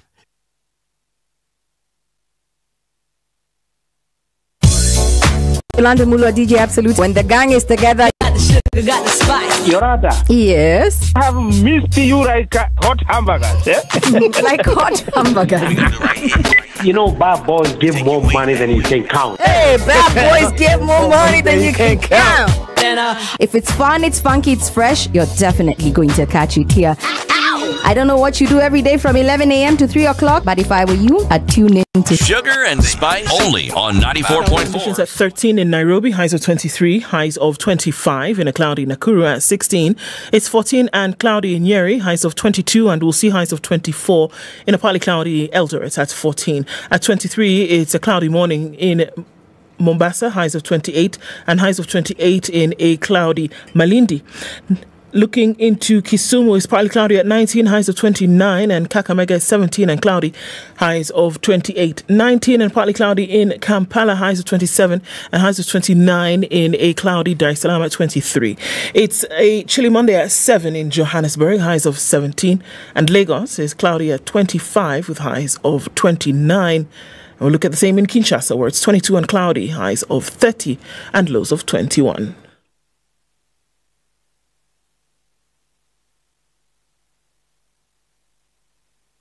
Mature, intelligent talk every morning. Spice up yourself.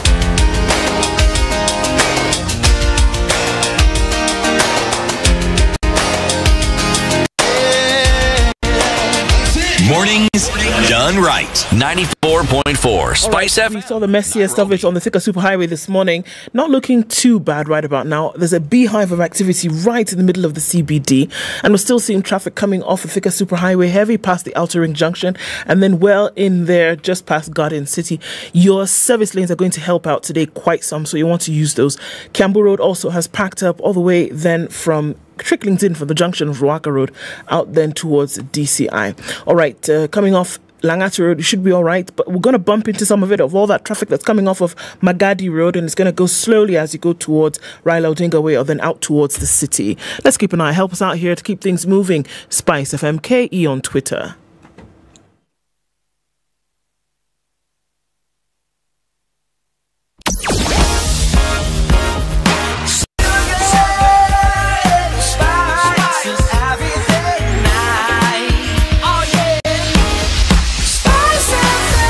Spice up your life. Mature, intelligent talk every morning. Spice up yourself.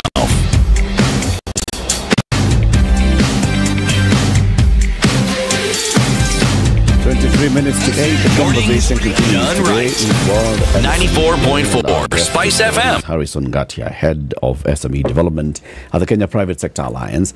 We are talking about the need to support and finance MSMEs in Kenya, and that's what we've been discussing. You talked about, lack of coordination in terms of at policy level, at implementation level, at the various actors level. Paint for us the picture. If there was actual proper coordination, what would we see? What would see is in terms of support to the MSMEs, we'll see that the numbers that are supported, and we can see the growth from micro to small to medium to large. It's well coordinated in a way that we can say we have provided this number of probably in terms of amount, in terms of credit for this section. We have provided skills to this, especially to the micro and small, so that they can scale. How do we also ensure that we support them to get markets for the products and services, and we can quantify in terms of the support from each level to the other, so that we can say we are working towards growing and ensuring that we are moving from micro to medium to large. So ideally what we should be seeing today is like, say, a report from the ministry in charge of SMEs talking about the progress, saying in the last 1 year, what we have seen is growth of organizations that were categorized as small becoming medium. X percentage of small companies in the last 3 years have graduated to medium, medium have graduated to large, and we have a new entry of X number of micro enterprises. Then we'd be seeing a clear growth. Yeah, and also the support that each category has been receiving. Yes. Yeah. And to follow up, earlier we were reading in the paper about the government providing border riders. I think they fall within the micro enterprises. They're providing NHIF and training. Have you had any input into that kind of conversation? And does that help in your mind or in your experience these borders to then make that progression? Like, what is your thinking around the support that is being given to the border? I'm sure, I don't know if you read in the papers that the president is, providing, I think, 100,000 electric bikes plus support with NHIF and training. I think that's a good move because what we have seen, the border riders, if you look at the border industry, there has been a lot of accident in that industry due to a lack of training and lack of understanding how they need to maneuver in the streets. So a lot of issues around that. So having the training and also having an NHIF is a good move. And I think we need even to scale that and ensure that the borders are getting more of that countrywide, because any support that will reduce accident, one, they reduce the expenses that the riders incur in terms of treating the accident, and they also looking at if they get accidents, what it means for them. Mostly if a rider is bedridden, they are not able to provide to their family for the days that they. So getting trainings to be able to ensure that they are safe, I think is a good move. And they also now NHIF to cater for their cost of medical. A very good move for. And I think, yes. Sorry, and I think that's interesting because even when you think about it may be good, but you're talking about the linkages of policy. Yes. Recently we just had the Finance Act passed. Then we are asking ourselves, how in your analysis and in your reviews and your submissions, I'm sure you interacted with the government on this. How is the finance bill going to affect? There's the petrol issue, there's taxes being incurred, and then they have to now, the costs are going to go up. How are you supporting these groups? It seems like they may fall even further than micro, they might fall out of business. So what are you thinking around the finance bill, and how are you mitigating that for the micro and small enterprises, micro, small and medium enterprises, especially even in the conversation around the borders? Okay. I think the most difficult moment, especially for the government, is how to balance what they need to bring and what they need to provide.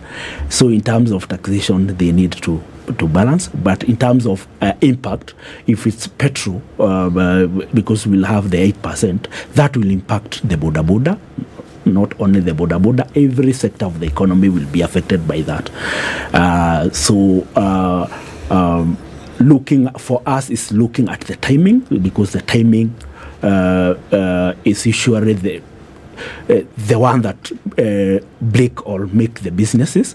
Looking at when do you put in place certain policies and measures to ensure that we are also supporting the business to grow. Yeah. So whereas everyone needs to pay tax to support the government to implement the different things, but also the timing needs to be a bit fair to ensure that we are supporting the businesses.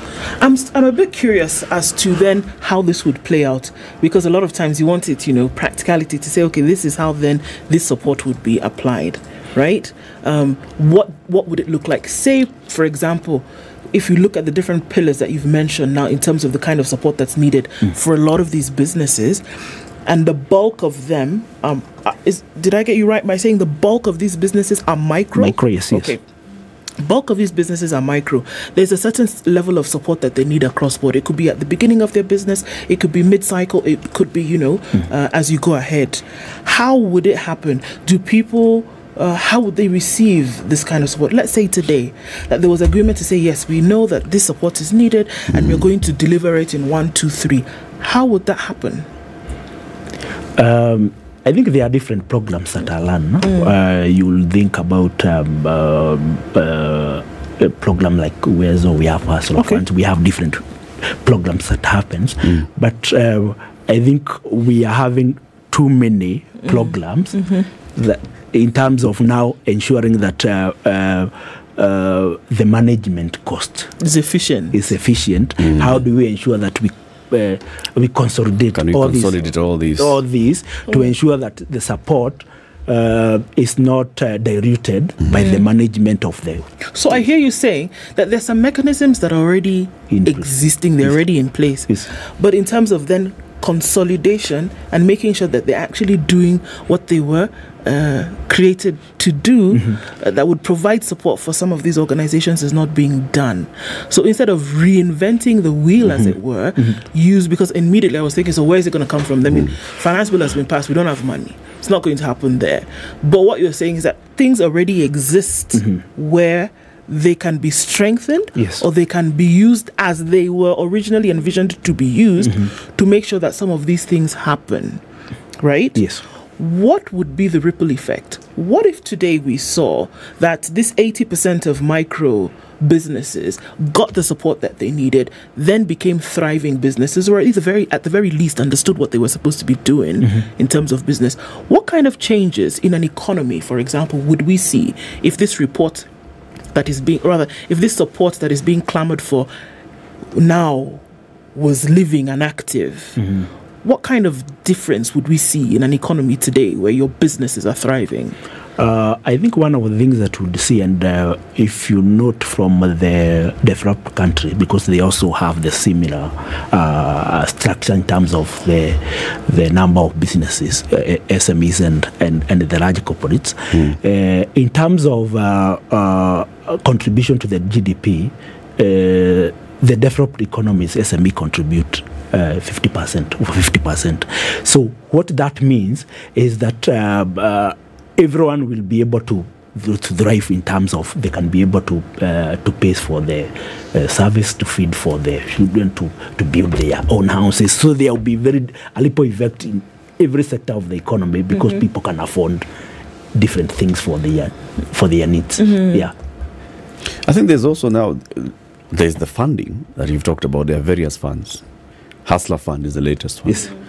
Before that, the Uwezo Fund of 2013. Then Women Enterprise Fund. You have Youth Fund. Youth Enterprise Development Fund. 4 funds. In 1965, there was a Kenya Industrial Estates that was established to support MSME growth across the country. We have a multiplicity of things that are taking place. Now, how can we actually harmonize all these things? For example, today, are all these funds being run by the Ministry of MSMEs? Are they? Apart from the Hustler Fund that we know is under the MSME Ministry. No. Is the Uwezo Fund under MSME Ministry? No. Is the Youth Enterprise Development Fund under MSME Ministry? Is the Women Enterprise Fund? So who's running them? There's AGPO also. There's the AGPO support for, contracting in government. I think that's what I was saying in terms of if we can consolidate all these, because I think the impact would be higher if they are consolidated and run by one institutions because of the management aspect. Probably the only aspect, and most of them I know they are supporting, even the women fund is supporting women in businesses. Youth fund is supporting youth in businesses. So why don't we consolidate all these funds and ensure that we run them in a very efficient, and they can be able to reach more businesses in terms of support, so that we can see more funds being utilized for business support than managing the funds. Are you suggesting that because they're not consolidated, they're not being run professionally? Not. I think we are losing efficiency by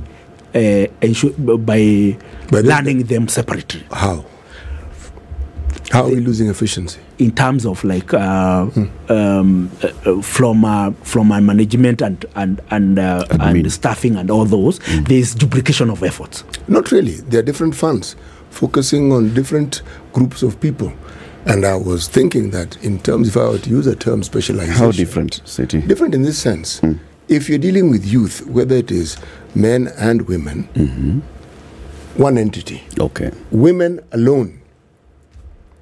Maybe you need to categorize it and say, when we say women, we mean this and this and the other. You specialize it. But these funds are specialized funds. They were set up to focus on specific areas, the diversity of individuals we have in the economy. In my mind, that's the idea.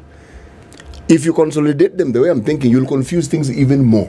Because now, you'll have a situation where one goes there, they're not quite sure who to see and who to talk to. They will be directed. Then if you're going to... Even by the askari at the door, shida yako ni gani? And counter 5. Yes. Just like Huduma. Do you know how Huduma works? I have absolutely no Huduma idea. Center. Have you ever entered to a Huduma? To a Huduma Center. I know it is, but I've never had if you go to a Huduma, there are over so many counters for different things which support, and you'll be told, if you want this service, I want to get a birth certificate, go to counter X. Go to counter X. If you want any other service, I've lost my ID, I want to replace ID. I've interacted with the e-citizen, which does exactly what you're saying. Yes. And you got confused? No, I didn't get confused. Yes. Yes. So consolidation means that there will be.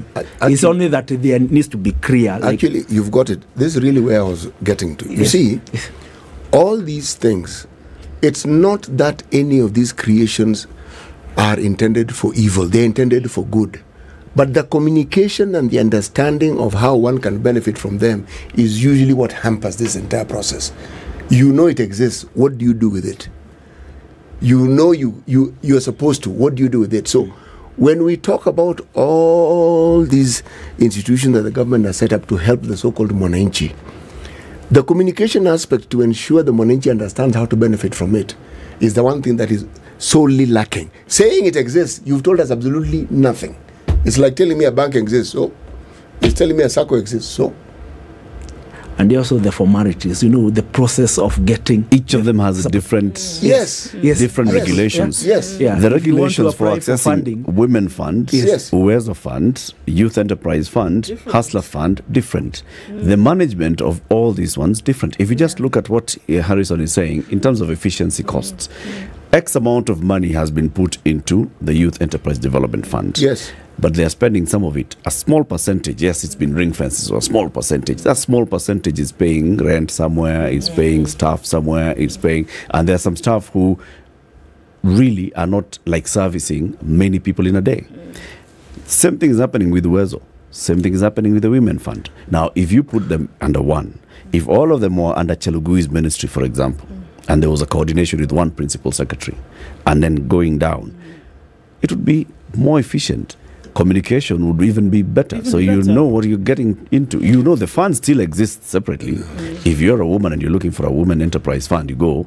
If you're youth and you're looking for youth enterprise development fund here. And I think also coupled with that is access, because a lot of the people who actually need these funds may not be able to come to the city or even know how to fill in the application. Maybe even literacy is a problem. So even access to, be able to apply for those funds, I think is something it's something that one of the hindrances for especially the micro businesses is how to access the funding. May be there, but they may not know where to go. They may know where to go, but they may not even know where to start. Once they go there, and they fear even going to those offices. Yes, all these enterprises have unions, SACCOs, the groupings, all. In this country, two people sneeze turning on the right-hand side. There's a SACCO for it. Who sneeze on the right-hand side? What are the efforts that are being made to educate the formation of these people? Because they know their members better than any of us do. Yes. They are the best people to communicate this very same thing. Because you can't go to each and every one of those people. But within the formations that they belong to, they can be communicated to. I am certain this is already being done. But to what degree is it being done? Because we keep talking about how people default, how people don't do this. Part of it has to do with ignorance. It's not as though someone sets out to default. Is there continuous education for just the processes of managing a business and ensuring that you understand financial probity and all these things? Is there enough effort being made within the units, the formations these people belong to ensure that they actually continuously learn and understand how to go about these things in a better way? As I said, it's very inadequate. It's there, but we need more. And the communication aspect that you are saying, how do we ensure that government works with the different associations, different unions, different groups? Because most of, especially the micro, operates in groups. How do you ensure that they can communicate some of those things and ensure that they learn sensitizations with them? And they reach out to many more people. I'm sure if we ask them, each of them, we bring the Youth Fund boss here, we bring the Hustler Fund boss here, all of them will tell you that they are doing this. The Kenya Industrial Estates, among their website, kie.co.ke, here they say that they have trained over 4,000 SMEs countrywide. Okay? Now, our youth fund will tell us the same kind of figure. Imagine if all those training budgets were consolidated, so it becomes one big budget and one well-coordinated training effort and marketing effort. Imagine how big it would be. If we have an institution, City, you keep reminding us, 1965. In fact, I've gone there. The Kenya Industrial Estate was established by the government of Kenya in 1967 with a mandate to promote small and medium industries with a focus on rural industrialization. MSMEs have emerged to be key strategic drivers of socio-economic transformation in developing nations. How much have they? 20 million, 50,000 to 20 million shillings in revenue funding, 35 SME parks and sheds and incubators across the country. So these ones have a network. They do. And experience. They do. So you bring all these funds under these guys. No. But exactly the way it is. This is a problem because a lot of times, which you talked about as well, communication and awareness of some of these things could be the hindrance. Not that there is no support, but that because there is no awareness of that said support, that is what the challenge actually is. We talk about other funds in this country where people have been, and one of those is education. Bursary here, the president, the county, the constituency, everybody's all over the place doing their own thing. But then there's a case to be made for consolidation because you have a central place whereby everybody can go and get information, and in that one place you can categorize it if you wish, because then different businesses under this one consolidation can get the information and support that they need. Is there no case to be made for that? In this country? Is there no case to be made for it? No, I think, as we said, information gap is big. It is term of the businesses. And one of the things that we are also trying to support, to provide our support, is ensuring that we have a platform where a business can be able to go and see what are the types of funding opportunities that are available for their businesses, and also the business development services that are available. So through partnership with International Trade Center, we have just created the MSME financing gateway, which you can be able to log in, and once you log in with your details, it will be able to match the different needs that you have, and you can search on the available opportunities. So it's something that we launched in April, and we are hoping that we shall close that information gap as we continue. We know right now we have started from our web, and we want to see how do we ensure that we reach even to the micro by ensuring that they can be able to query through the Kababe. So it's a work in progress, and we are looking at scaling, but we have already started, and we are ensuring that we should be able to close or bridge that information gap that is available in the market. And this is with support from which institutions again? International Trade Center, ITC. International Trade Center. Yeah, it's a body under UN. Okay. So how does one get support now through KEPSA? If somebody who's running a small micro enterprise is listening and they'd like to get on into this kind of support, how do they do it? We usually run different programs and at KEPSA, and we learn them through the social media, through the website, and just like the MSME Financing Gateway will be launching a new program that will be looking at bridging the financing gap, especially for those who cannot be able to access the commercial. For what we intend to do is to ensure that we are able to support them and move them to commercial so that we can be able to support more. So it will be a 5-year program. We'll be launching very soon. And looking at also we are running different capacity building programs. How do we ensure that different businesses are investor ready, whether for financing from the banks or from different funding opportunities that are available, whether it's equity.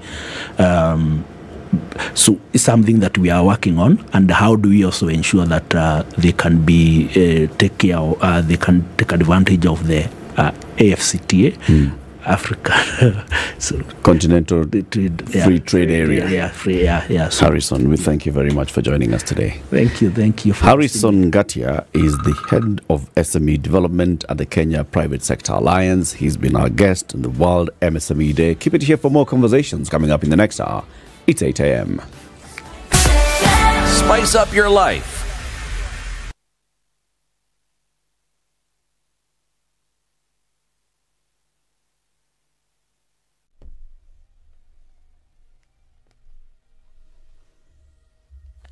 Good morning, this is the Newswire. I'm Leah Obaga. The Departmental Committee on Health will today meet with Health CS Susan Nakhumicha and top management of the NHIF. The meetup will see them discuss, among other issues, the non-remittance of NHIF capitations to hospitals providing services to cardholders, review of cash flow statements for the past 2 years, and assessment of any existing financials reserve policies. Nakhumicha and other officials will also be tasked with expressing concerns regarding hospitals' refusal to accept NHIF cards and the recent cancellation of NHIF recruitment for the CEO and senior management directors. Azimio MPs from Western Kenya have hit out at President William Ruto for signing into law the 2023 finance bill led by Likuyani MP Innocent Mugabe. They say that it's unfortunate that the president chose to ignore the cry of Kenyans by increasing taxes on petroleum products from 8 to 16%, among others. Tayari tunajua gharama ya maisha iko juu. Shilingi kwa dola imeanguka na mafuta tunalipa na dola. Sasa umeongeza bei ya dola, tena umeongeza tax ya petroli. Kila kitu inapanda. Sasa unasaidia mwananchi ama unamuumiza zaidi?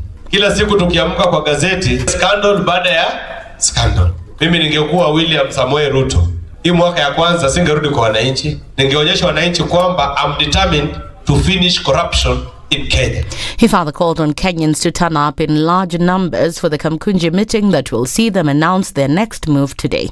Katiba pia inasema the sovereign power of the country rests with the people. Ni watu wana practice that sovereign power through their members of parliament. Lakini pia hiyo katiba inaruhusu hao wabunge wakishindwa kuwa represent vizuri wananchi wenyewe wanaruhusiwa kujitoa kujiakilisha. Na hivi karibuni ikitakiwa iwe hivyo, sisi tutakuja tuwaite kama wananchi, pia nyinyi muweze kujiakilisha kama wananchi wenyewe. Kama itamaanisha tuandamane, tutafanya nini? Tuandamane. A report released by the Auditor General has blown the lead on massive corruption, malpractice and poor management in water and sanitation companies across various counties. The report, which has been adopted by the Senate Public Investment Committee, revealed that private companies in collaboration with corrupt county officials have been engaging in malpractices and embezzling the 47 counties in excess of 47 billion shillings in lost revenue. Some of the counties that have been flagged for malpractice and embezzlement include Wajir, Murang'a, Nairobi and Taita Taveta. And a couple and their son are being held by police after they allegedly beat to death one of their siblings over missing 50 shillings in Nyamira County. Police said the incident happened in Igane Itambe village, where the 17-year-old boy died after a beating. The deceased elder brother reported his 50 shillings was missing and the suspect was his younger brother. This prompted the brother to start a fight with the deceased before their parents joined in the beating. Kimilili MP Didmus Barasa has criticized the security officers in Kamukunya area for negligence in their work, even as residents continue to be troubled by criminal groups. Addressing the residents, Baraza asked the area police commander to be fully responsible for his duties instead of claiming that he does not have a car to accomplish his duties. Na madam OCS amesema ni sababu ambaye iko insecurity ati OCS hana gari ya kufanya patrol. Hapa Kimilili tuko na gari ya DC, hiyo gari ni ya security. Tuko na gari ya OCPD, tuko na gari ya mwaskari ambaye anasimamia AP, tuko na gari ya DCI. Hiyo magari yote ifanye kazi ya kuweka usalama hii ya wananchi. Kama madam OCS usalama inazoroteka hapa Kamukuywa kwa sababu hauna gari, hata wabusa pia usishike kwa sababu sema atia watu wanarudi hakuna gari ya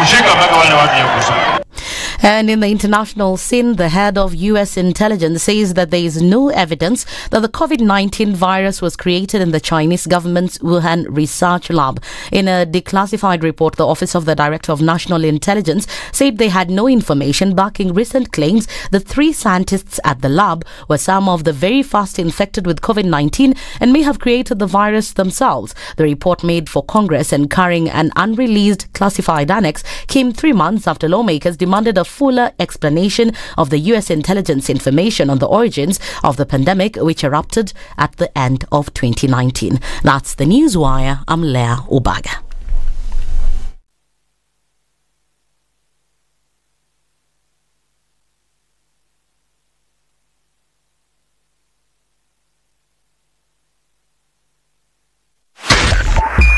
.5 Spice FM. Kisumu from Okoh Road went to Lunga and now we're seeing the spillover towards Likoni. It's touching on the interchange going towards the southern bypass, so there's going to be quite some of that right about now. We're also looking at a heavy coming off of North Airport Road going towards Outer Ring and then also towards the eastern bypass. We're looking at traffic that's heavy also then coming off of Langata Road. All of this spilling over from Magadi Road going down Langata Road out towards Aerodrome and then onto Huru Highway. It's heavy also then coming off of Gong Road, really into traffic hour proper right now. In and outbound traffic is heavy on Kiambu Road. And we're looking at less of it on the Thika Superhighway, but it's heavy after Survey through towards Pangani. All right, James Kishoro, busy over to the over to Waiaki, spilling over a little bit towards Red Hill on the Link Road. And the northern bypass has not given up all morning, so we're still looking at that. We're going to be there for some time from all we see. If you left early, you're looking at it from where you are. If you didn't, you're in the middle of it. Let's hear where you might be stuck this morning or where you find a good route. And let's talk on Spice FMKE on Twitter.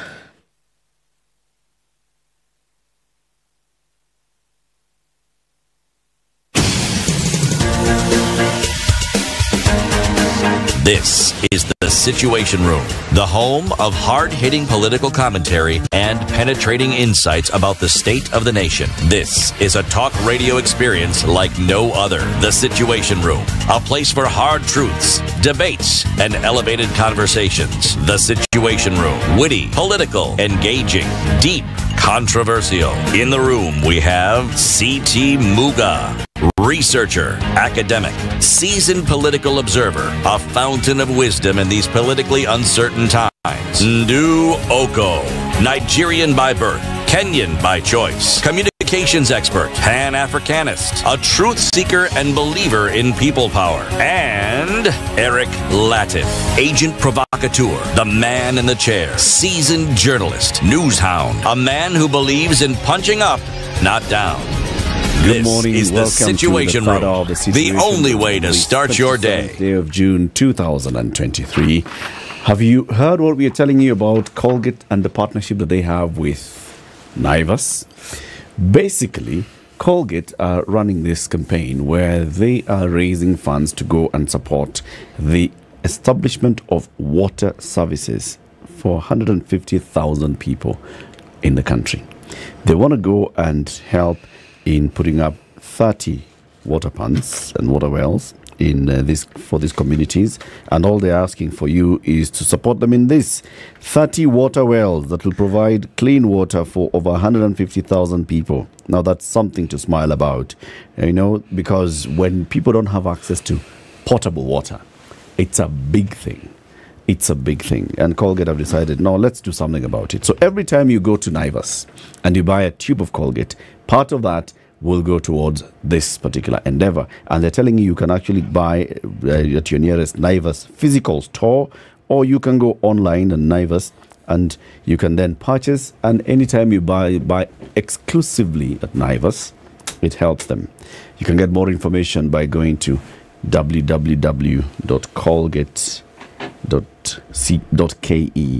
and you get all information there.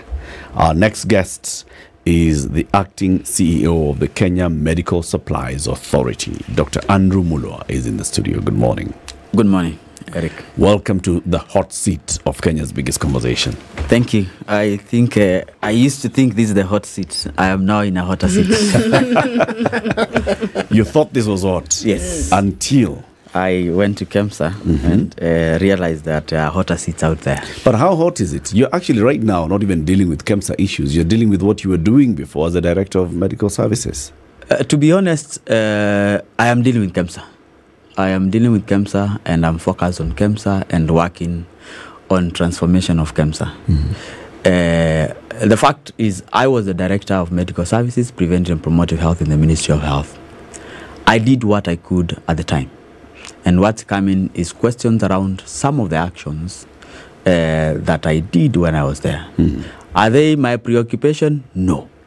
My preoccupation is how to turn around KEMSA to be the vibrant organization that it's supposed to be the organization that will deliver medicines to the most remote part of the country when required, in the right quantity, in the right at the right time, and in the right quality. That is my focus. Well done. Your communications person is clapping. Right? He got the brief right. He's executed it very well. Yes. Very well said.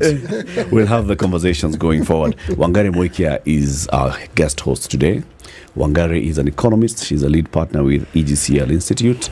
She's worked in all those places, at the National Treasury, with the Bretton Woods institutions, studied in those big institutions called the Ivy League institutions. And now she's here. And I'm introducing you to Dr. Mulwa, you know, so that he knows who is asking the questions to him. Siti, please give Daktari the day's proverb. Yes. I didn't work for the You didn't study in no, I did not. In the Ivy League? No, I did not. Schools. Yes. I went to a primary school in Kenya. Right. The proverb of the day. Our proverbs of the whole of this week, Daktari, are from the country of Chad. I've been accused of favoring Chad. And I said in my defense, they have some of the most interesting proverbs I've ever come across. And let me mention today's proverb and tell me whether you think it's interesting or not. There is no such thing as a small fire or a small woman. I will need to take my time. Very advisable. Very advisable. Let's do this. I am a man. Let's break this proverb into two. Let's start with the first half. There is no small fire. Yes. I mean, indeed true. And in our language and around here, they say where there is fire, there is smoke, there is fire.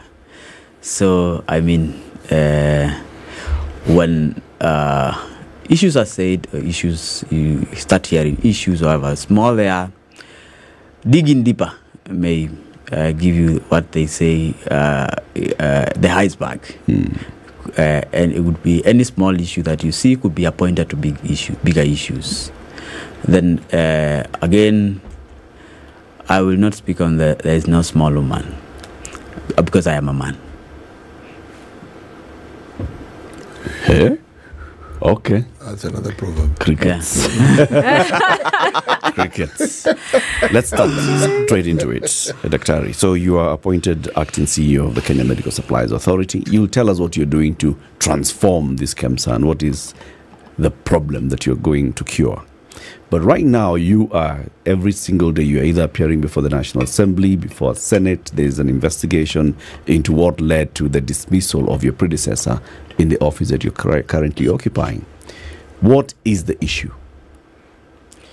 I think the main issue, as it is the issue of the mass net, or the long-lasting insecticidal nets, which it's a program that the country runs every 3 years. The last campaign having been 2021. Then previously, I think 2017 or thereabout, 2014. Every 3 years, there is a mass campaign distribution, mass net distribution across 27 counties that are malaria endemic. And it's usually a big program, talking about between 15 and 18 million nets per cycle, because usually targets every household in these regions. It's a program that is aligned to, one, the WHO malaria eradication strategy. Is also a program that is aligned to Kenya's strategy for malaria elimination, and has really helped in terms of reducing the prevalence of malaria in the country, as among other strategies. Of course, I was here, I think, the other day, the last time we were here, we were talking about vaccines, the malaria vaccine being one of them, and many other, among us, the larvicidin, and other strategies that are applied in malaria elimination. This year's campaign is supported by 2 partners. The Global Fund is supporting about 10.2 million nets, and the USAID PMI project, Presidential Malaria Initiative, is supporting about 4 million nets. Of course, that leaves us with a deficit of about 4 million nets, which as at the time that I was a ministry, because our target was to do 18.2 million nets. So we were still looking for resources to cover the gap. In terms of this particular Global Fund procurement, the Ministry of Health and the Malaria Program is a sub-recipient of a Global Fund grant, which supports many activities, supporting the counties, capacity building, training on case management, developing tools for policy around malaria. So the grant has that component that supports activities within the program. Then also the grant has a component that supports commodities in terms of anti-malarial drugs, malaria test kits, lab support for malaria. And also now for these periodic activities like MassNet, the grant was supposed to support initially was 12.6 million nets. But because of price and the available resources, could only support 10.2 million nets. Last year in October, we initiated, because we have to, at the end of at every financial year, first we have to develop what we call a work plan. Then from a work plan, you develop a procurement plan. And based on the Global Fund budget, I think that was done in the beginning of the financial year. Once we got the approval, we had to initiate procurement as per procurement plan. Because these funds, the principal recipient of these funds, of these grants, I have some flu, I hope it's not COVID. Hope so. So, this request has to go through the National Treasury. The National Treasury are the principal recipients of the Global Fund grants. And Kenya has developed specifications for procurement, for MassNet, for nets. For anyone who wants to support a net distribution program, you have this policy document that you just go and pick, and you are good to go. And make choice of the nets that you want to distribute. And this is developed by the ministry? It's the Ministry of Health. The last version that we have was developed in 2016. Okay. And this is what we used in October to write to the Principal Secretary, asking her now to ask Treasury to initiate the procurement of nets. Okay. The principal, that was before, during the transition period, so it was before the current previous PSs. When that came, I think the PS the PS on the 12th of October forwarded the specifications as per the policy document, which I already shared, to Treasury to procure At the time, the request was 12.6 million nets. But after a review of the available resources between Treasury, in consultation with the Ministry and Global Fund, team in Geneva, we settled on 10.2 million nets. I think after that, as a ministry, we have already returned to the and I was involved because I was the director responsible for this program. The program head of program came up with the specifications, of course forwarded the specifications as per the policy document to me, and I forwarded to the principal secretary, and the principal secretary forwarded. You know that channel, that all bureaucracy. All the way to KEMSA. All the way to Treasury, then from Treasury to KEMSA. Okay. Doctor, just pause for a second. In this structure that you mentioned, a person in charge of programs writes to you. Writes to you to tell you this is what we need. Yes. That somebody whose program director in charge of malaria prevention. You as director of promotive and preventative, you then write to the PS. You scale it up to the PS. Yes. What powers do you have as director beyond writing? Beyond writing, I'm the technical advisor. So I don't just forward any document that comes to me. Yes. Every document that passes through my desk, I have to look at it, consult. That's why we have technical advisors within the office. That you consult, that you have discussions, seek clarification on issues that are not clear, and that is basically. Do you document these processes of discussions with your experts and advisors? Because one, when I get a written document, because it's now in writing, I act in writing as well. So if I'm not satisfied with the question, I ask the question, either directly in the memo or develop another memo to question in writing, because it's presented in writing, you respond in writing. Every if I need communication a is discussion, written. I mark it. Is that why government documents, you find a piece of paper, there are all sorts of comments on it? Yes. Everyone it goes to write their own little comment. Yes. It's important. So it's communicated in writing. It's communicated in writing. Now we can resume. Okay, letter has gone to PS. Yes. PS has forwarded. Yes. Okay. Treasury do their own consultations with Global Fund and everything. Then they write to their procuring agency. Okay. Who's procuring agency? Their procurement agency is called KEMSA. Treasury's procuring agency is KEMSA. It's called KEMSA for Global Fund. All right. Is it Treasuries or is it the Ministry of Health? That's what where we want to, for purposes of Global Fund. For purposes of Global Fund. Purposes of Global Fund. Yes. KEMSA is an agent, procurement agent for the National Treasury. Okay. Yes. And why is the National Treasury involved? Because they are the principal recipient. There are three principal recipients for Global Fund in Kenya. 2 non-state and 1 state. The state principal recipient is the National Treasury. Okay. The non-state you must have had the Kenya Red Cross. And AMREF. Yes. Are the other principal recipients. So the money does not come to Treasury. All Treasury, to the Ministry of Health. No. All Ministry of Health money is nestled in the Treasury. In the Treasury. Okay. And that's why I first started by describing there are program activities, which now the ministry acts as a sub-recipient. Treasury tells you, because I cannot implement malaria things, I cannot implement activities on TB, I cannot. They give the money as a sub-recipient.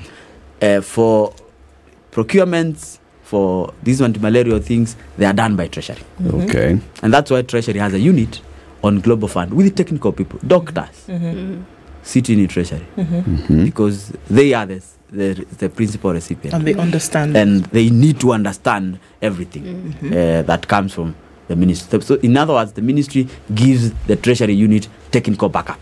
Okay. Now, having understood that foundation, and if we bring it to this current conversation of the Global Fund and the procurement of these nets in this particular program for prevention, right? Now, there are some acronyms. Wagari, help us. What was it again? PD? PBO. That was the type of things linked Thank to you very the much. mosquito. And then there was the other one, the word Pyrethrin. Pyrethrin. That's from pyrethrum, so it's easy to say. Oh, that one, exactly. It's easy. The other one PBO. is pyrenebutane oxide or something. Exactly. That's exactly what I was going to say. Now, there was an issue when it came to these nets according to the Global Fund, right, that there were certain standard requirements that there was an agreement. It was already pre-agreed that in the procurement of these nets, it was going to be the Can I cut you short? Yes. Yes. I will cut you short because sometimes we have struggled with that issue of specifications and forgotten the reason why the nets are not being done in Kenya. Okay, so why they are not being manufactured. The specifications have nothing. So are you saying the two are not related? Because the way in which it has come to us is that the two are related, which is what I was trying to establish. Or there's an order. The reason why this tender was cancelled, or Global Fund said cancel, was because of inconsistencies in the processing of the tender, which is the tender evaluation. Okay. Had nothing to do with the specifications. So why has that come up? You see, and I'll give you the chronology. Okay. So okay. I don't know how long I have. Please go ahead. The reason why this tender was cancelled, PBO and no PBO not been there, because once we gave this generic document, which is the policy document, which says if you want to buy nets for Kenya, you can buy. And I think I carried a document which carries all these things. You can buy. There are so many specifications in terms of the fiber. You can buy polyester or polyethylene. In terms of the shape, you can buy rectangular or conical. There are choices. In terms of color, you can buy blue or green, light blue, white or light green. In terms of there are many active ingredients. Active ingredient for technology, for more insecticidal technology, you can buy pyrethrin or PBO. So once any funder is given these specifications, they choose what they can buy. Okay. In this case, between National Treasury and KEMSA, who are developing the tender document, remember the ministry is not in this. Yeah. Between KEMSA and the National Treasury and Global Fund, they agreed that we will go with for pyrethrin, not PBO. We will go for rectangular and not conical, which is okay. We will as go per the for document light blue, light blue and not white or green. So those are now conversations between the procuring agency which prepares the tender, right, and the National Treasury and the Global Fund. And this is what happens all the time. And this is what happens. If you look at the specifications that were sent to, and I have them here, which were sent to National Treasury again in 2020, word for word. Same, word for word. The difference is this one is signed by Dr. Okoh, who was the head of malaria program then, and this one is signed by Dr. Omar, who was the head of malaria program. Word for word, because these are policy documents. But now, the same document is given to other, because I always said there are other players or funders who support. So USAID are given the same document. And like in the last campaign, USAID chose the PBO. Because why? PBO has longer lasting insecticidal effect, and therefore it in terms of malaria mosquito repellency, it takes longer. Higher. Okay. So, and in the last campaign, Global Fund chose the same pyrethrin. Yes. So Global Fund in 2020 chose pyrethrin, and in USAID 2022 they chose pyrethrin. So my understanding, again, even from reading the thing, if you said it's a issue between the Global Fund, Treasury, and KEMSA. But from what I understand, I think it was someone in the ministry, I forget who it was, then looked at the tender and said, no, it's not correct. We need to change. That's why we have to go with a chronology. Yeah. So I'm trying to understand, because you said it's only those three. So where does the Ministry of Health come in? This conversation is happening. There is no tender that is being floated. These are technical conversations that are happening, preparing for the tender. Okay. Once Global Fund, because the Global Fund reviewed and some of the information, I call it privileged information because I'm in KEMSA. After the Global Fund reviewed the specifications, then they settled on this, And the KEMSA developed a tender document, was reviewed by Global Fund, and Global Fund said, okay, we are okay to go. We are okay to go. And the spec here was the pyrethrin. The specification now is pyrethrin. And light blue. And rectangular and all those things. Okay. And these are doctors in Treasury who have decided. So we are clear with technical competency. Yes, it's good. Yes. Okay. And now, after that, a tender is advertised in the newspapers. A tender can't be advertised until this agreement is arrived at. No. Okay. It's advertised. All right. Specs, everything is put up in the newspapers and in the website. Bidders start applying. No more procurement process.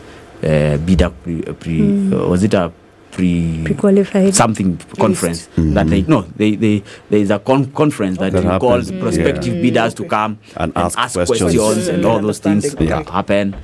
Then come on the 20th, the tender is supposed to close, I think, on the 23rd of February or thereabout. Maybe 22nd, I cannot remember very well. I do not have the fine details, but around that day.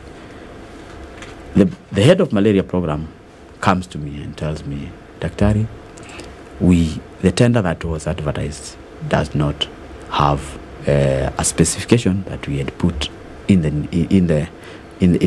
our initial request. Him, from a technical point, he thought we need to advertise both PBO and pyrethrin, so that whichever is cheaper carries the day. Right. So I tell him, Daktari, first, this was my first massnet, so I have not done this before. So I told him, okay, and you are convinced this is okay? He tells me it's okay. Then I tell him, then you have explained to me your issue, go put it in writing, bring it to me, I process it, so that I escalate it, or otherwise, to the PS. That is, the tender is supposed to close in 2 days. So he never comes back to me. I don't see any communication from him. Then the following day, I think on the 22nd or thereabout, in the newspapers, the tender has been extended to accommodate consultation or to address issues that have been raised by the PS. I have to say that these are the same issues that Daktari told me about. Okay. The next day. That was high efficiency, I must say. Very fast for government. That is very fast for government. So did you receive the memo that you requested for? No. In fact, to be honest, I only saw that memo 2 weeks ago. Can I ask why you asked for it to be put in writing and requested a memo? Because that's how government works. That we come, we have our discussions, our niceties, you tell me your opinion, you go put it in writing.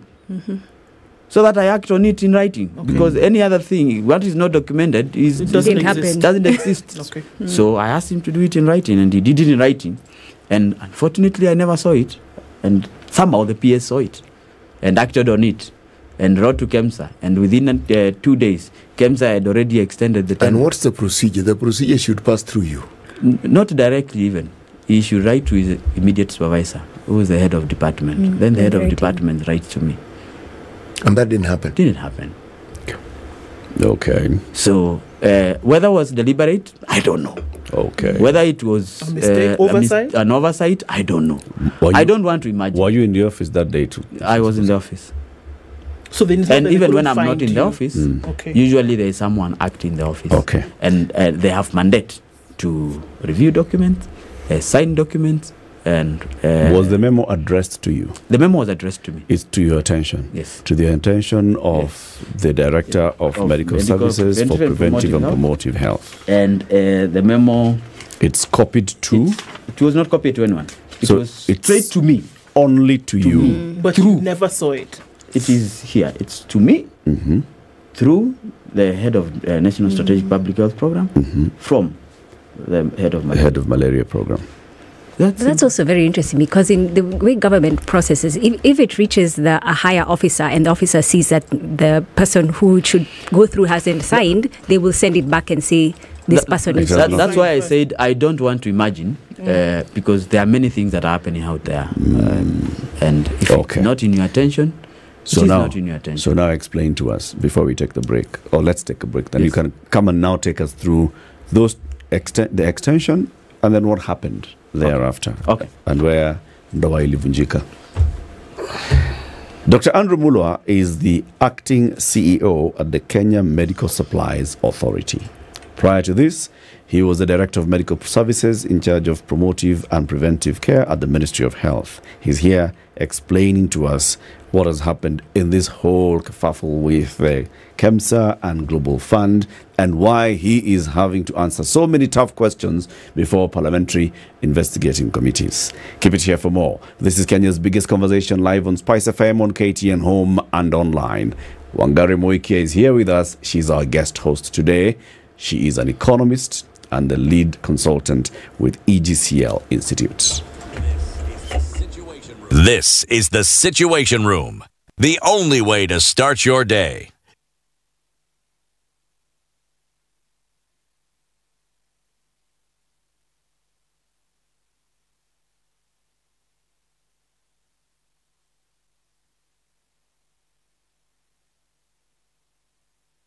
You have been saving and are now seeking a safe and secure investment for a profitable return.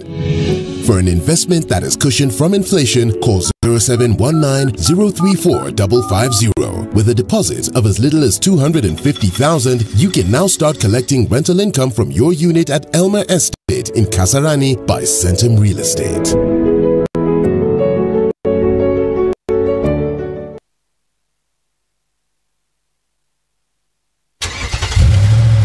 Engine revs, will you be ready to get all that petrol head enthusiasm at this year's annual Digger Motor Show?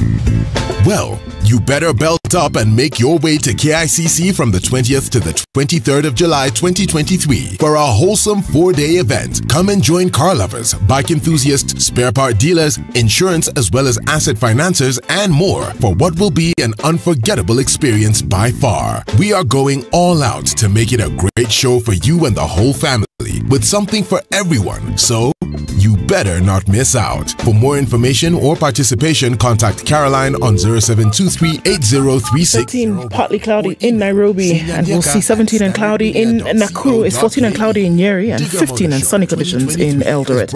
At 24, Mombasa is sunny, and 25 sunny in Malindi. It's partly sunny at 21 in Kisumu, and sunny at 19 in Kakamega. The sun is up in Kampala at 18, and 22 in Dar es Salaam. 6 and sunny in Johannesburg, and mostly clear at 25 in Lagos. 21 and mostly cloudy in Kinshasa.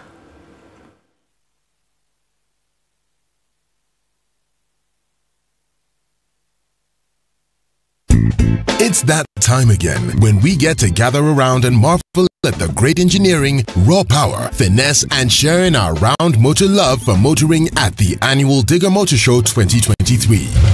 From car lovers, bike enthusiasts, spare part dealers, insurance as well as asset financiers and more, this year's Digger Motor Show will be one for the books. We're talking a whole 4-day event from Thursday 20th to Sunday 23rd at KICC Grounds, Nairobi, where we will have something for everyone, so you better not miss out. Get the family, bring your friends, and share in the joys that will give you lasting memories and an experience you're bound to not forget. For more information or participation, contact Caroline on 0723-803601 or email sinyandiaka@standardmedia.co.ke. Digger Motor Show 2023 is brought to you by Standard Group and Digger Motors and is powered by Spice. Interchange touching on the southern bypass. Not quite sure what's causing that. We have some coming off Lunga Lunga. So if you're on that Likoni interchange, trying to find out what's going on. As you get onto the southern bypass, you'll be fine. There is some traffic on Langata Road that's coming in heavy towards Raila Odinga Way. Some of that will take it off there and then go towards Aerodrome.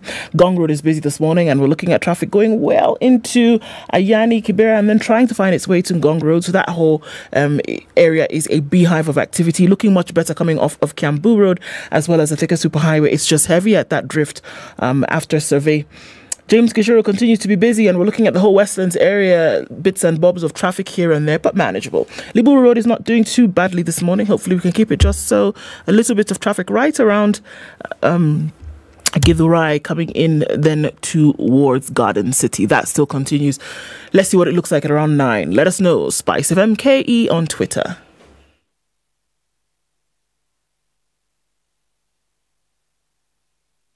Mature, intelligent talk every morning. Spice up yourself.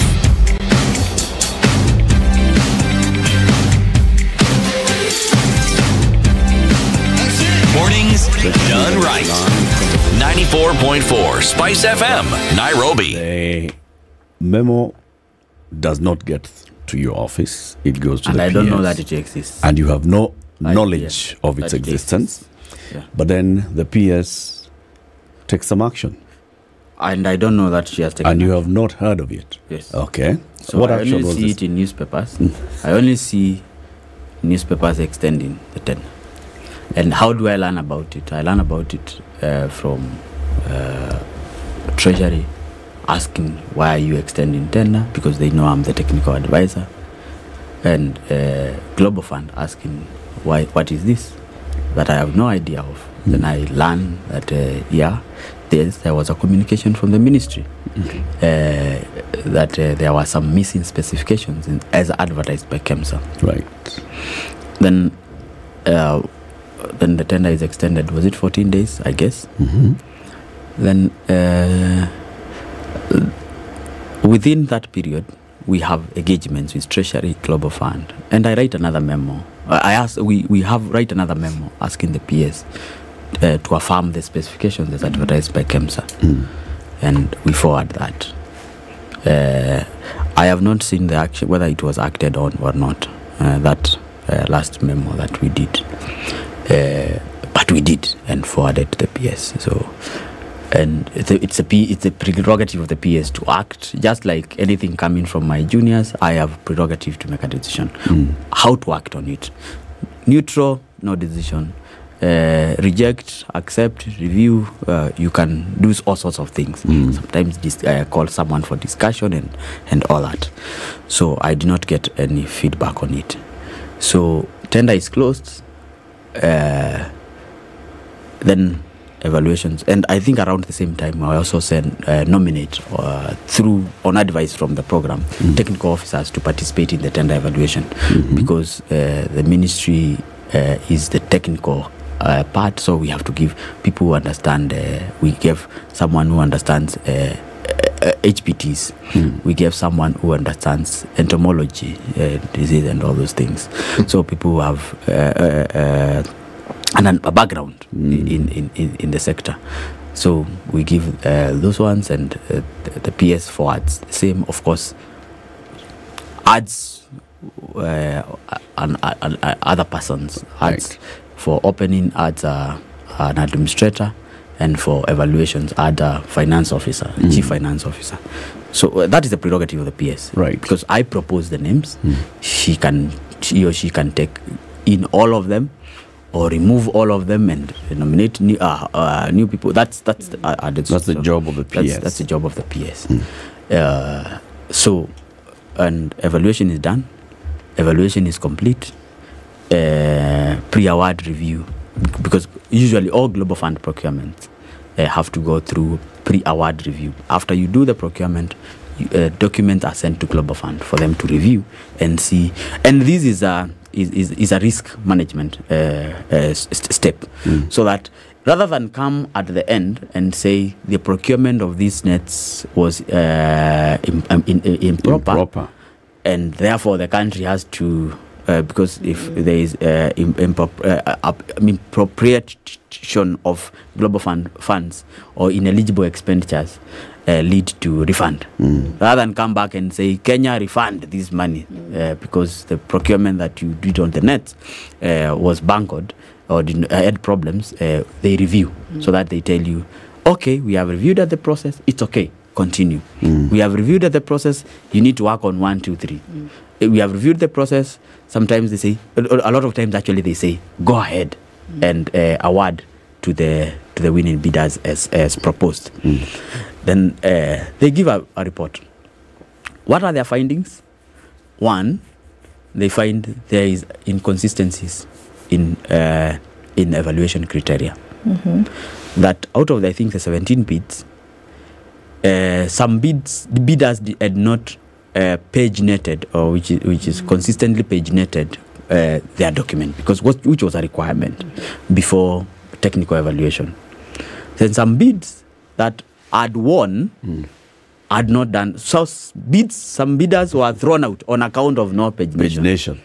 But some bidder who had not paginated as well proceeded to the next stage. To the next stage. And so that's the same an inconsistency. Okay. Then the other inconsistency is bidders were supposed to have letters of authorization from manufacturers. But one bidder, who was a manufacturer themselves, was told that they have not attached letter of authorization from themselves. So, I mean, number 3, because the bidders were also supposed to give samples. One bidder brings a sample from a company in Holland.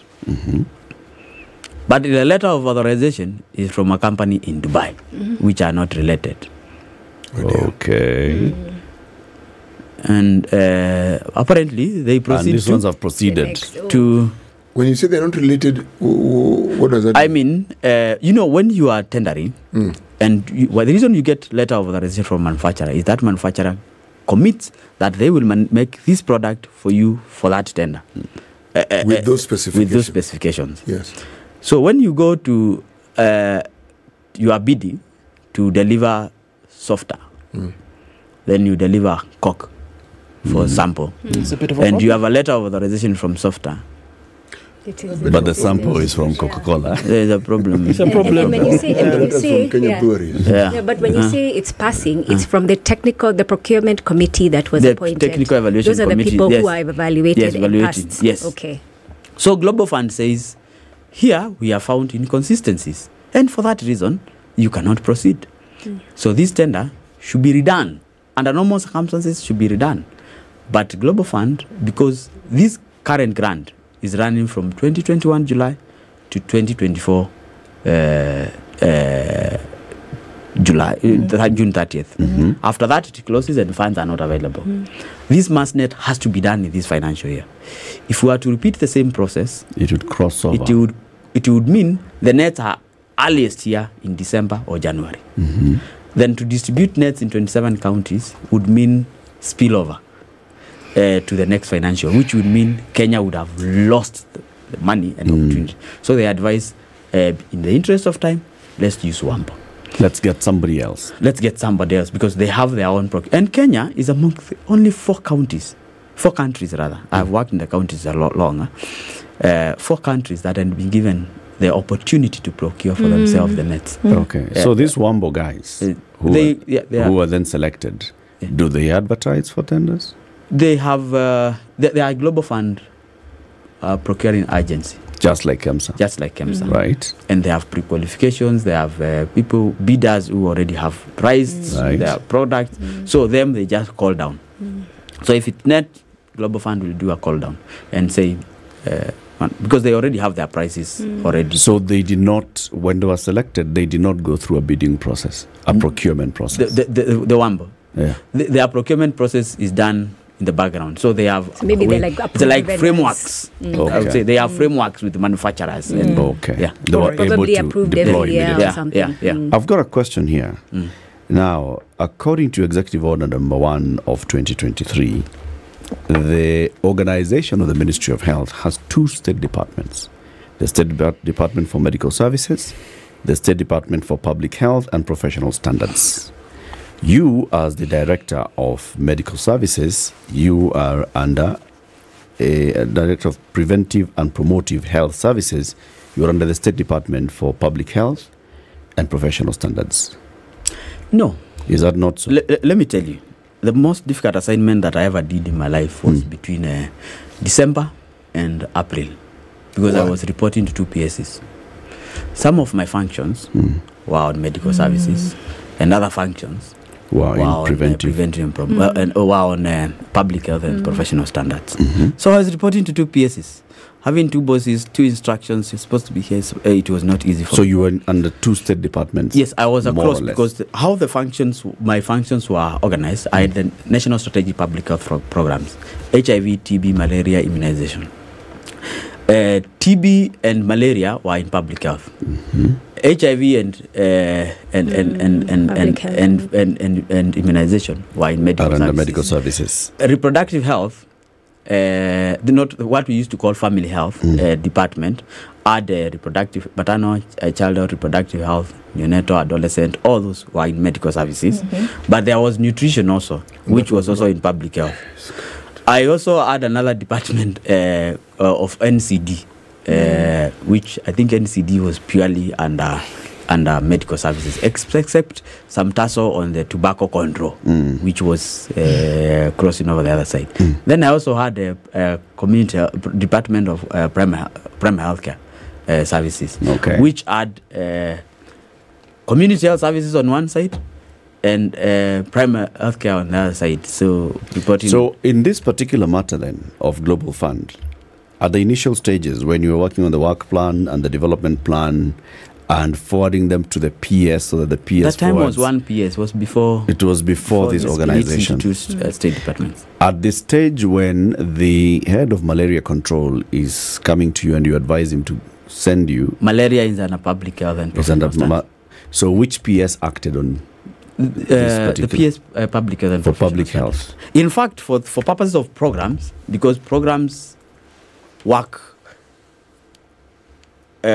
with the line PS. For malaria was public health.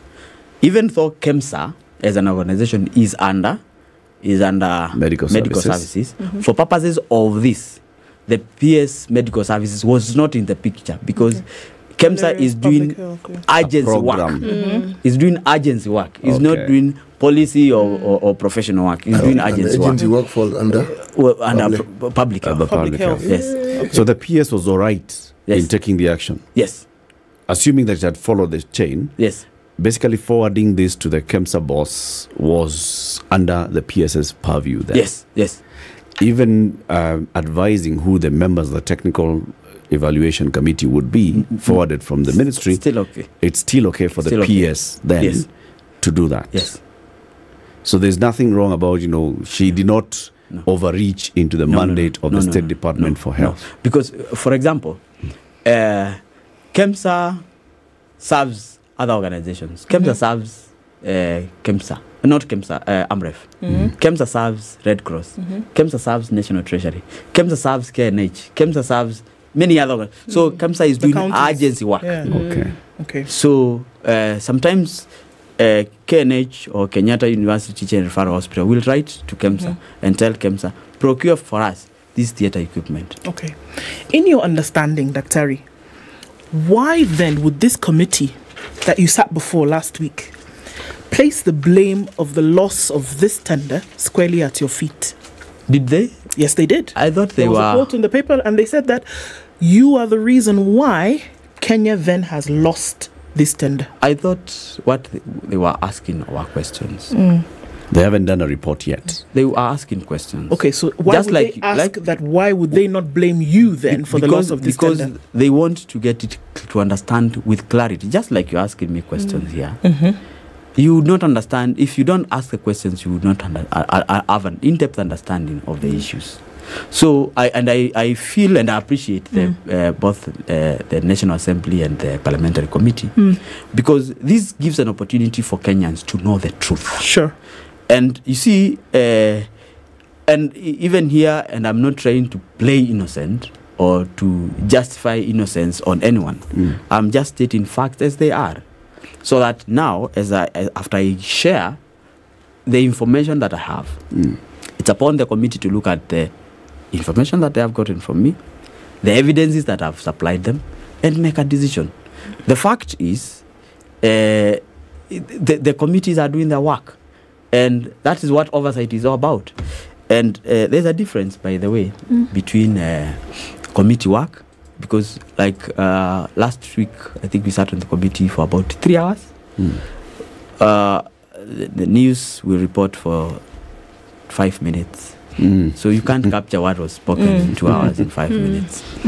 Papers, you can't capture what has been... can't capture the spirit of what was happening. Yes. There. And the hard questions have to be asked. And we must have answers for them. And whoever is capable should take the responsibility. Then can I ask you, Daktari, what would have been your response? Because all of this I mean, you say that it doesn't have anything to do with said memo or what specifications, because those were already arranged. What would have been your response had the memo that you requested to be put in writing, had that actually come to your desk? How would this have changed the flow of things from what we see today? First, two things would have happened. I would have consulted the National Treasury because I knew they were processing. I would have called KEMSA and asked them, what is the basis of your act of this tender? Why did you have this removed? I would have called the Global Fund because we are in touch with the Global Fund in Geneva. So in other words, first thing is consult. Then form an opinion and advise appropriately. So, I mean, that is, and in my course of duty, there are so many things that have come to my desk, and after consulting the relevant organs or organizations, I advise the officers, this advice that you have given me is irrelevant in this context. This advice cannot be taken in because of ABCD. So it is truth, and that's why I think managers are in office.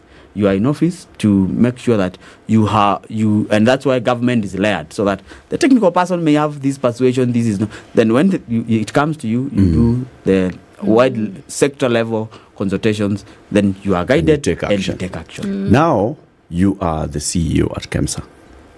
Supposing a similar instruction comes to you from the principal secretary, what would you do? I think if I were the CEO, then then, on this particular matter, before extension, I would have consulted with the Global Fund and Treasury, which she did in writing. But sometimes a call away, I have received this instruction, and what am I supposed to do? Because you know the process, what has happened. Then, because when she wrote, after 3 days, after the extension had already been done, she already, was it actually after 3 days or 2 days? She already had an answer, which said Global Fund have already committed to the specs. So if she had consulted, telephone now, and we know these people, we know all these people. We have their contact. You know the Global Fund coordinator in the National Treasury. Right. Call him, ask him, I have received this letter from the PS. What should I do? That's what I would have done. Just a call. I've received this. So this particular time, you are the CEO at KEMSA. All right? And there's a possibility of such instructions coming from the ministry, coming to your desk, and they are time bound. Because I look This is an instruction coming from your boss, the principal secretary in the Ministry of Health. Are you going to say, no, I have got to ask other people before I act on the instructions from my superiors? If I look at the letter that the PS wrote, the writer had asked for rectification of an error.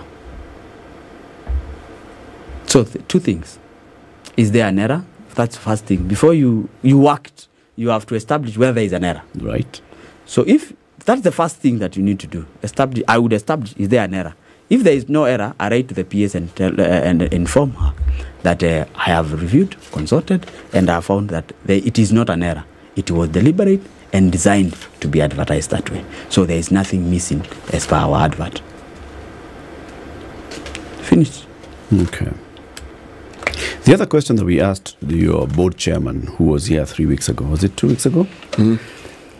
So you are not an appointee of the board, as Dr. Andrew Mulwa. Do you report to the board? I report to the board. Or do you report to your appointing authority who's not the board?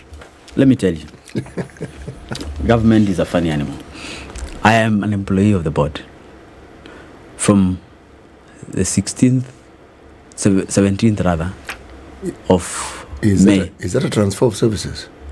Can you go back to the ministry? If my tenure is done, but for the time being, I have an appointment from the board. And so who pays your salary? KEMSA. Okay, so if I applied for a job at KEMSA... Who signed your appointment letter? Chair of the board. But you were appointed on the same day? No. You know, that is... my appointment had to be regularized by the board. Because, you know, there is the strict... KEMSA is a semi-autonomous government agency. My name was proposed... Publicly announced. But the board had to sit down and make the decision over it. Deliberate and give me minutes, then give me an appointment letter. So I am acting on appointment of the board. Maybe the proposition, who proposed my name, is a question. But that's how government works. That there is a bureaucracy, sometimes looks straightforward, but is not as straightforward. Can I ask a follow-up question that is bothering me, but I just need to understand. If the challenge around the procurement was the evaluation, and the evaluation was done by these people who are selected, but you selected these people, so how does that play into your responsibility, because these people who misevaluated are the people you proposed?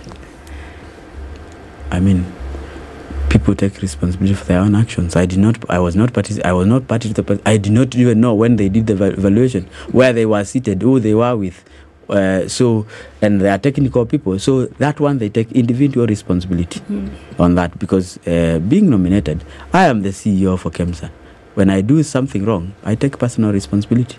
So it is, and I'm not saying they did something wrong. Whatever they did, they have to take personal responsibility. It doesn't matter, because I would have nominated any other person. I nominated them on the strength of their technical capacity. You knew them from before, if they've done this work before? I nominated them on account of their technical capacity. A procurement person, an entomologist, and an HPT specialist. So I was basing my... Who've been placed there by the Public Service Commission, which has evaluated them. Okay. Dr. Mulwa, thank you very much for joining us.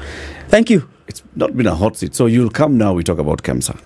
And that is actually what I thought I'm coming to talk about. I am surprised I've spent all this time talking about net. But very enlightening. It's important. Yes. So but you'll come and tell us what you're doing with KEMSA. We have to fix KEMSA, because KEMSA is important for the people of Kenya. It is. Dr. Andrew Mulwa, Acting CEO, Kenya Medical Supplies Authority. Keep it here for more, 9 a.m. Spice up your life.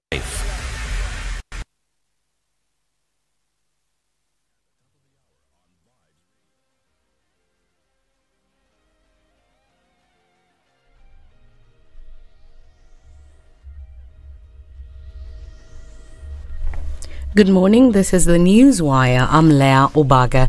Police say that Azimio La Umoja coalition is free to hold the consultative meeting in Nairobi. County Police Boss Adamson Bungei says the coalition had notified them of the planned meeting at Kamkunji grounds in Mudhurwa area. County Bungei further said that the police had made arrangements to ensure the meeting is peaceful and a success. This event comes as dozens of police officers have already been deployed in the CBD and at the venue ahead of the meeting. Azimio leader Raila Odinga is expected to arrive in the country from Poland today in order to lead the People's Baraza that's set to take place at Kamkunji grounds. Azimio leaders had urged police to provide them with security, something that has already been done, as they said they are going to march from JKIA all the way to Kamkunji grounds for their meeting. The meeting is aimed at discussing strategies that will be used to oppose the already signed into law 2023 finance bill. 2 men have died after falling into a borehole at a village in Bungoma County. Area Chief Geoffrey Wamalwa says one of the men fell while fetching water, while the other fell inside the borehole as he tried to rescue his friends. He says that rescue operations are underway. Trade Cabinet Secretary Moses Kuria has announced the way forward amidst his fight with the media. Kuria said he wakes up early every day to do work that will fix the country's economy, but that is not highlighted by the media. In a tweet, the CS insisted that he'll continue working hard to turn around the economy, whether the media reports it or not. He added that he will continue to say the things that will make the press give him coverage. Kuria has been on the news in the past few days over his attacks on the Nation Media Group. The attacks began on Sunday when, during a church gathering, Kuria said he would sack any government official who advertises with the media house. A herd of elephants have attacked and killed a man in a village in Narok County. This happened as the victim and other villagers tried to chase the animals from a maize plantation in the area. The body of the deceased was found outside his house long after the animals had trampled on him in Mulot area. The deceased was in the company of other villagers and had spotted a herd of about 15 elephants destroying the maize plantation. The animals ran towards the nearby Masai Mara National Park amid screams from the locals. And Siaya Deputy Governor William Odol has said that he intends to seek the help of elders and churches to reconcile him with his boss, Governor James Orengo. This is after he survived impeachment after a majority of senators voted against the bid to remove him from office. 27 senators voted against the 2 grounds that the Senate Special Committee probing his impeachment by the Siaya County Assembly had found to have been proven as substantiated. I'm extremely excited, and first I want to thank God for this victory, and importantly I equally want to thank the Senate for the very fair, impartial deliberations that I have had at the Senate, and I want to assure the people of Siaya that our primary calling is service to them, and that I'm looking forward to going back to Siaya to join Governor James Orengo in providing effective and efficient service to the people of Siaya County. I want to use both in person, and I also hope to use elders and churches to help us bridge this divide. However, Siaya MCAs blamed the Kenya Kwanza team for playing politics in the matter that affected residents of their county. We have confirmed, we have been vindicated here, that there is a breakage of law. The Deputy Governor has contravened the Constitution, so them working with Orengo, is it going to rectify the constitutional breach? The Special Committee of the Senate found the Deputy Governor to be culpable. What has played out in the Senate, in the debate which was going on, was the political game between Azimio and Kenya Kwanza. And it's good, we now know we as Siaya is an ODM government. The Departmental Committee on Health will today meet with Health CS Susan Nakhumicha and top management of the NHIF. The meetup will see them discuss, among other issues, the non-remittance of NHIF capitations to hospitals providing services to cardholders, review of cash flow statements for the past 2 years, and assessment of any existing financial reserve policies. Nakhumicha and other officials will also be tasked with expressing concerns regarding hospitals' refusal to accept NHIF cards and the recent cancellation of NHIF recruitment for the CEO and senior management directors. That's the Newswire. I'm Leah Ubaga.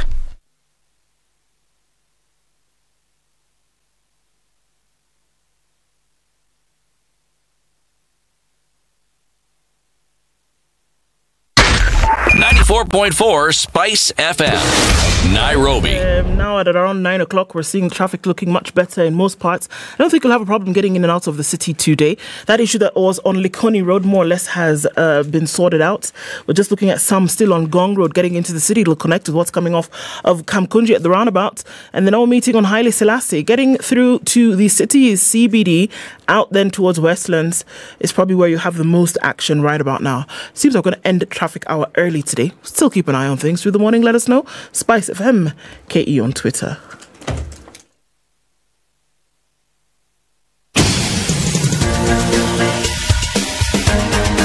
This is the Situation Room, the home of hard-hitting political commentary and penetrating insights about the state of the nation. This is a talk radio experience like no other. The Situation Room, a place for hard truths, debates, and elevated conversations. The Situation Room, witty, political, engaging, deep, controversial. In the room, we have C.T. Muga, researcher, academic, seasoned political observer, a fountain of wisdom in these politically uncertain times. Ndu Okoh, Nigerian by birth, Kenyan by choice, communications expert, Pan-Africanist, a truth seeker and believer in people power, and Eric Latiff, agent provocateur, the man in the chair, seasoned journalist, news hound, a man who believes in punching up, not down.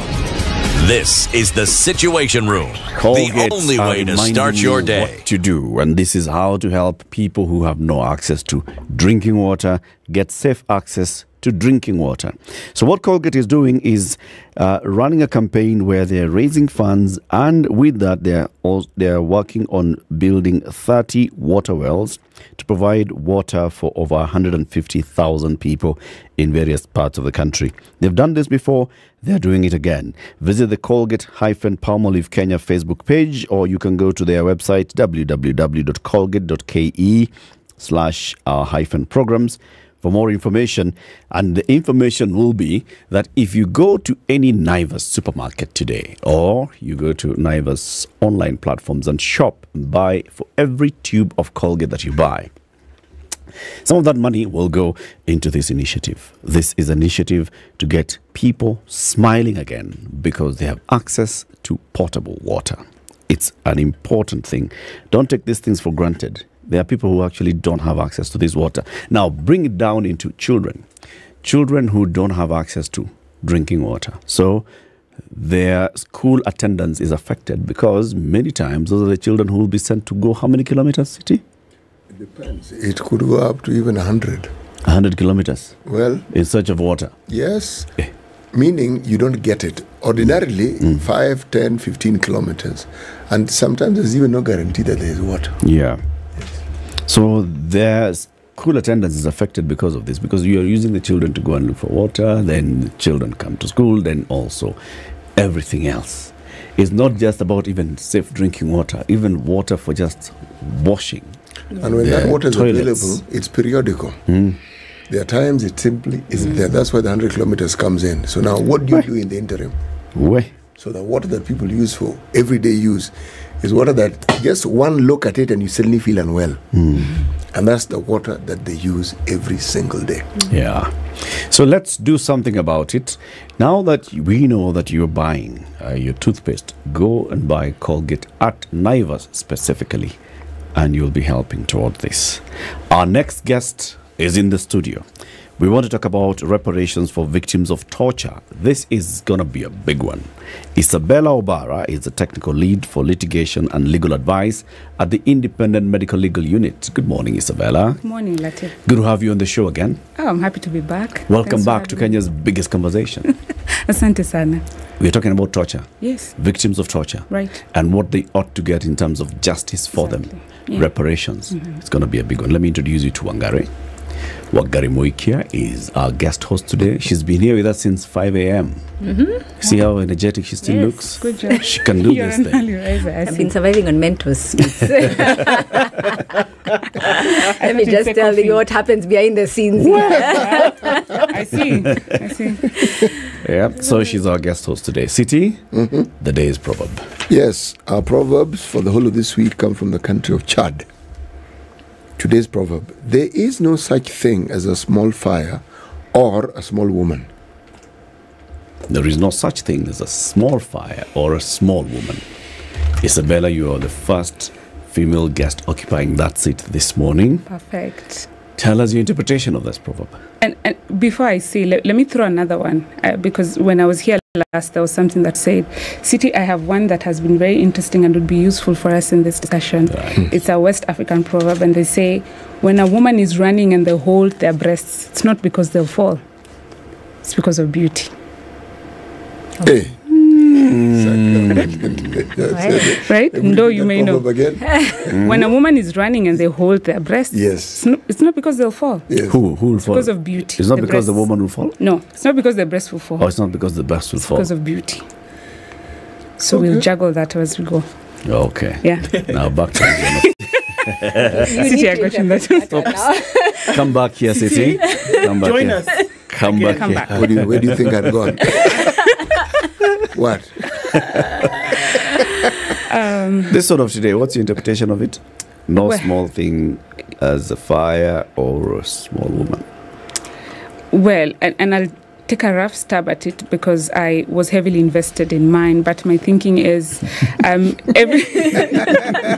had to be very selfish, but my thing is I feel like, and I look at it from the human rights perspective, it's just that everyone has a role to play in this particular race. Everyone has something to give. You could be a content creator, you could be a security officer, a procurement officer, a lawyer, because the way we've looked at issues around torture is you have to be a lawyer or a medical practitioner or a pathologist who can document deaths. No. If there's no such thing as small, maybe a fire or a woman or whatever it is the city has said, my thinking, my very rough interpretation is that there's nothing small in this particular fight. Everyone has something to give. That's just how I'd look at it for now. Okay. That's a good one. That's a good one. Our position with Proverbs and the interpretations thereof is that your interpretation is always correct. Perfect. Because it is your interpretation. Yes. And from my context and what we do every day, I have gone around just saying, hey, if you work around data, there's something you can do for human rights. If you are a clinician, there's something you can do. If you're a nutritionist, there's something you can do. It's not just legal work, truly. It's not legal work, and we need to move from that particular space. And that's what I see from what City has just said. Great. Yeah. Now, victims of torture. First question, is there an official universal definition of torture? Yes, there is. What is it? Okay, so based on the Convention Against Torture, Article 1, we pick it with 4 ingredients. Yeah, so it's not the usual Latiff. Oh my God, I'm broke. I'm so tortured. In the legal space, what we say is, first thing, it has to be intentional infliction of pain, whether physical or mental. That's the first one. And then by a public officer, and this one we'll discuss at a later point. That's a public officer in their official capacity. Okay, not as your spouse. That's where we go wrong. But I'll tell you something else on that. In the official capacity, with intent, and in a given, maybe intensity. They also talk about intensity, but with intent. Are you trying to get information? Are you trying to deter someone from accessing justice? There's normally some intention. Or maybe you're trying to subdue. You know, maybe you're arresting someone. So we have 4 ingredients. Intentional infliction of pain, or physical or mental, yes, or emotional, and then by a public officer in their official capacity with intent to a certain intensity. Okay. But you'll notice that there are certain countries who've moved forward to now remove the aspect of public officer, because they argue that there are certain heinous crimes that need not be in that particular space only. We have Armenia, we have Montenegro, we have, I think, Queensland state in Australia. But Kenya as is, we must have that ingredient of a public officer, especially in the official capacity. Okay. So that's generally the definition. Public officer? Yes. Is it the same as a public defender? No. So a public officer is someone who's being paid from the public coffers. So you have to be a state officer. And every time we discuss this, we keep thinking, maybe it's just a police officer. No. You don't have to be a police officer to be a public officer. So anybody who is paid by the public is a public officer. Right. Not all state officers are public officers. Well, not all public officers are state officers. Yes. But all state officers are public officers. Right. Okay. Anybody who works. Are we mixing that up? I think he's correct. No, all state officers are public officers. Yes. But not all public officers are state officers. Yes. Yeah, or civil servants. So everybody who is paid by whatever, whether it's somebody who is employed as a security officer, as a teacher, as a police officer, as a judge. Yeah. Latiff, let me give you the best example. Okay. You have a chief. So we normally go to Mashinani. Yes. 2 weeks ago, Imlu was in Isebania trying to document cases of police violation during Maandamano. I think you remember. Yes. A few people were shot dead. And so you have chiefs. Yeah, and in those spaces, chiefs are very revered and respected, and they're very, powerful. Yeah. And so they have these small boys who work with them. So they go around in a pro box. So it could be their cousin, younger brother, who they can just say, go to Latiff's house and raid the pombe he has in that space. When they do that, they also become... Just pause for a second. Young men, when you say small boys, I'm thinking of 11-year-olds and 12-year-olds. Yes, young men. Ordinarily, it's young men. Obviously, they're people of legal age, all right, but they're young men, Carry on. Okay. Yes. And so when they work with them, they also become public officers because they're working under the acquiescence of the state. And I've spoken about this before, because you're under instruction of a public officer. But are they paid? No, now, that's why I told you there's an extra layer of complexity in this particular discussion, because if you're being instructed by a person who's a public officer, especially in the official capacity, you'll be also a person who can be charged for torture. Okay. Because you're under instruction, right? Okay. So the payment aspect is something that just helps us to understand who a public officer is. But if they can instruct, right, then indeed we presume that possibly this person is paying you this benefit or interest. Is this the law? It is the law. It is the law. It is the law. Is it the same law which now, if you happen to be caught with an item that is known to have been stolen, then you are better off having stolen the item than having been somebody who is actually found with a stolen item? Yeah. Same sort of law. It's the same. Well, look. So what's the thinking behind it? I just want to understand. The thinking behind it is this person is in a space of power, right? And for you, you're trained to ensure that, so you have positive and legal obligation to ensure the security of a person. So we presume that you have the capacity and the tools to make sure that this person is safe. And if that particular training does not remind you or restrain you from instructing people in a certain way, then we will hold you to account, and then we hold the person you're instructing to account. That's where the issue of command responsibility comes from. Right. So to answer you, what you're talking about is aiding and abetting. If you're hiding or you're transporting, that's a different subject, but the same thinking. Yeah. It's the So same what thinking. happens? Okay, I think when I was thinking about this yesterday, I was like, okay, do they deal with things like shakahola? I guess not, because this torture, I guess it's to some degree, but it's not a public officer. I was thinking about Lamu, what happened with the other day with the beheadings, and I was like, okay, maybe that's not under your purview.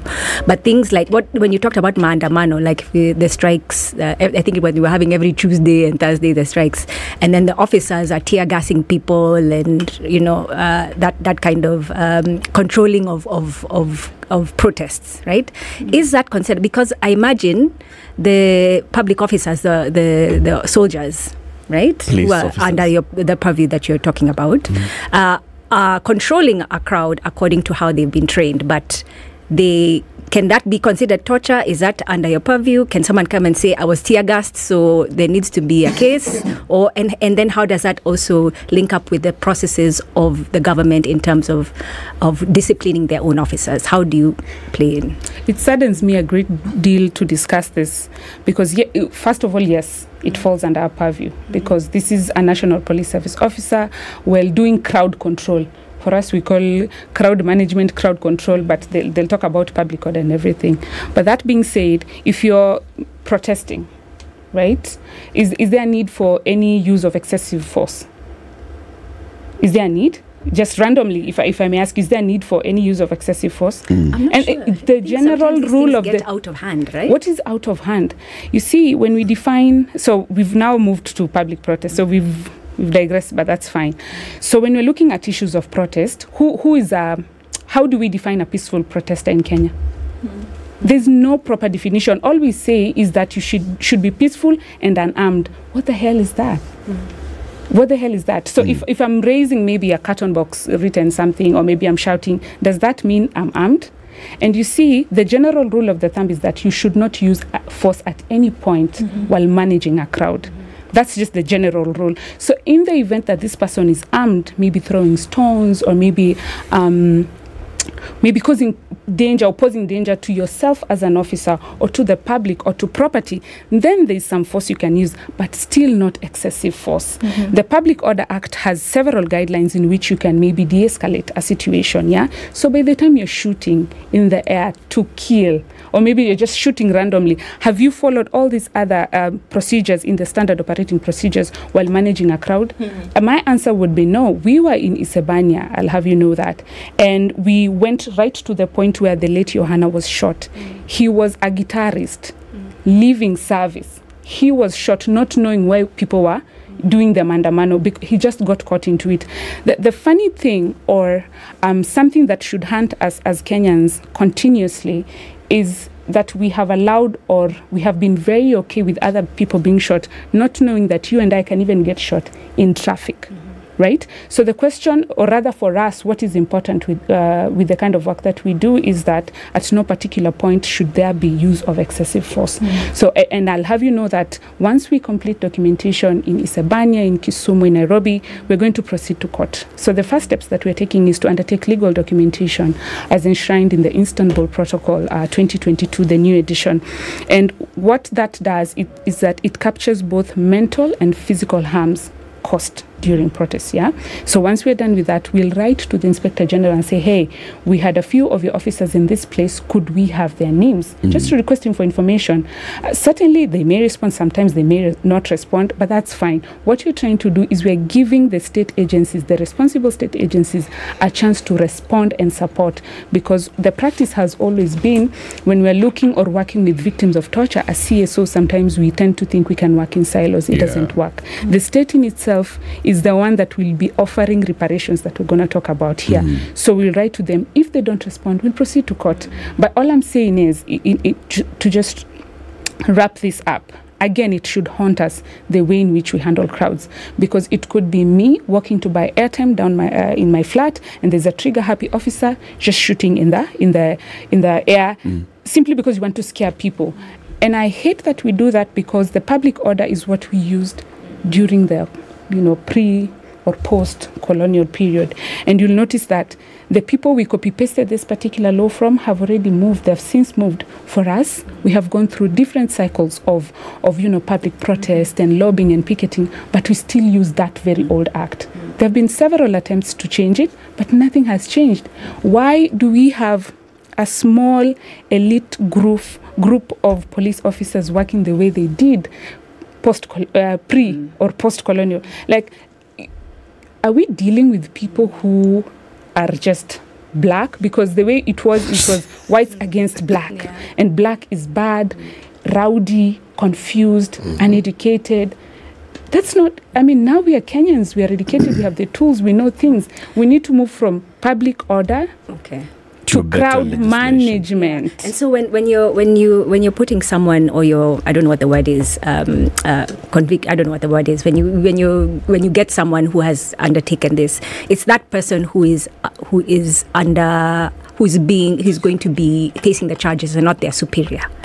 Okay, I like that question. I'll tell you why. When we are looking at issues of these particular acts around torture, there are two facets. The first one being issues of command responsibility. You know how a service works. It's yes, sir. And even I can give you an order. The chief sends a young man now. Yeah. So there's that aspect, which we must talk about, and you'll see there's some live cases in court that have been solely founded on command responsibility. And so we're saying, because you are not giving us information as to who you had posted in Isebania to manage that crowd, okay, so you come tell us in court. So command responsibility, we will hold you. And then also you'll notice in the National Police Service Act, there are certain sections of the law that indicate that if there's any death or injury, the person who has been assigned that task needs to come to you as the superior and report. And once they report, then you have to make a report to the Independent Policing Oversight Authority as the senior. And so some of these steps, when they're not followed, then we question you under command responsibility, because you know far too well what had happened, but you didn't do anything. And then now there's that particular place where we lift that veil of you being in service, because they're good cops. They are there. So we lift that veil and say, hey, now you as an officer are being investigated for 1, 2, 3, and you will be charged in a criminal court. Or even we could go maybe file a constitutional and human rights petition and also have you as a person outside the office. We do respect the offices, but when we have enough information and proper investigation reports, then you can also be charged as a person. I've got a question, and maybe a couple of questions, and this is with regards now to what you've said. When you an organization such as IMLU goes to Isebania and it's conducting investigations on what is alleged torture that took place, and you're documenting it, for you to be able to take it to court, you need to be able to prove that indeed torture happened in the way we've defined it: intentional infliction of physical or emotional pain by a public officer in their official capacity with intent and to a certain intensity. Now, how will you gather information that supports all this? Number one, how do you actually document that there was infliction of emotional pain? Number two, you can get the public officer, yes. But certain intensity, how do you gauge the intensity? Okay. First, let me say this, Latiff. Justice looks very different, very, very different from several people. So torture victims will tell you when you go to them, they'll tell you, I now have my arm amputated from a gunshot, but all I need is for you to get me something I can do, because now I've lost, maybe mobility or whatever. This is all I want. I don't want to go to court.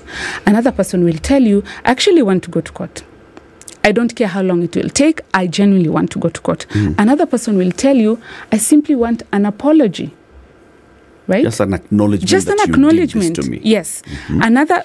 Because torture affects people in different ways. It could be a person, it could be a family, it could be a whole community. Yeah. So a community will tell you, we simply want the truth. We don't want to know maybe how much you'd give us or what compensation. We don't want the millions. We just want the truth. Tell us what happened to our kin. And that's all the closure that we need. So once we know that, you'll realize that going to court is just but a small facet of seeking reparations. But even with that being said, for us, we document based, like I said, on the Istanbul Protocol. And the truth about the current context is that it has been and it still is very hard to prove emotional distress as caused by torture. However, when we are doing our assessment, what we do is we have several officers going with us to the field. So we have a legal practitioner, and we have a psychologist, we have a medical officer, and we also have someone who's a counselor, because sometimes it gets very, very teary.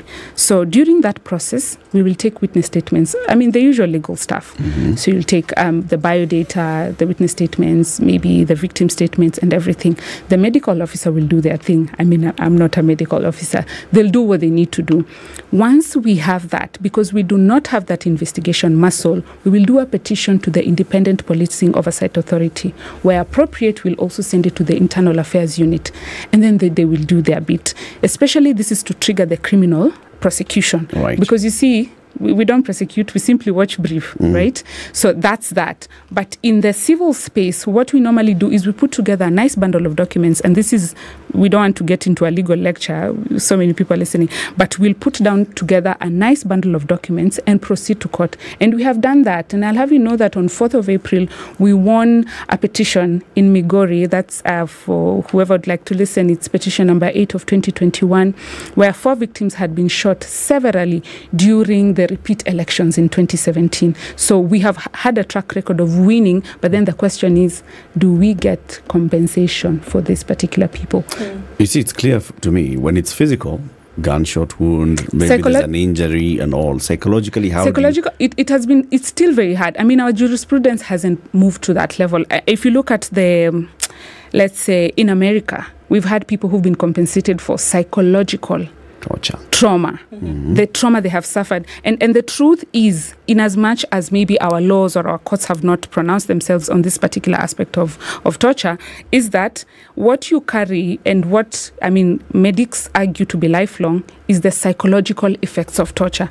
With maybe a gunshot wound, sometimes you may heal. If your skin is really nice, you may heal. So you may not carry it, but after that, you'll hear people talking about anxiety, hypervigilance, and all those things. But we still don't have a judgment that actually compensates people for the psychological effects of torture. But what we have, Latiff, is punitive damages. And we have had at least, in one case, sometime in 2021 January, we received up to 3 million in terms of punitive damage. But in terms of psychological, we still don't have it.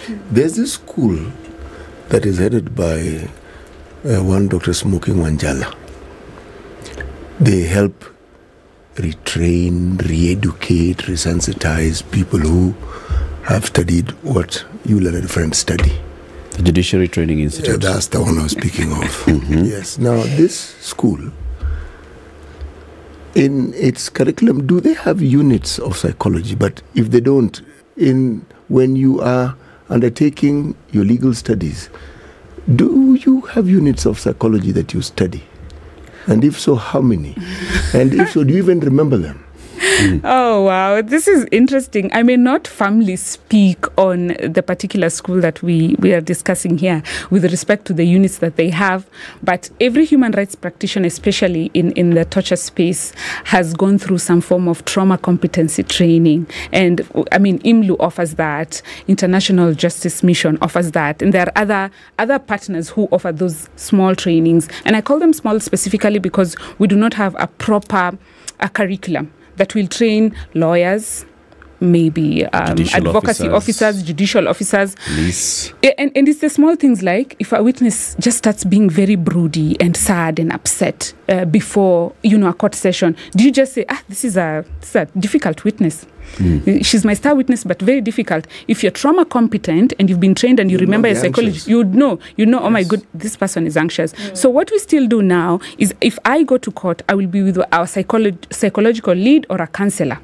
Always. In fact, if you go into a room of at least 3-4 victims of torture, you have to go with a counselor.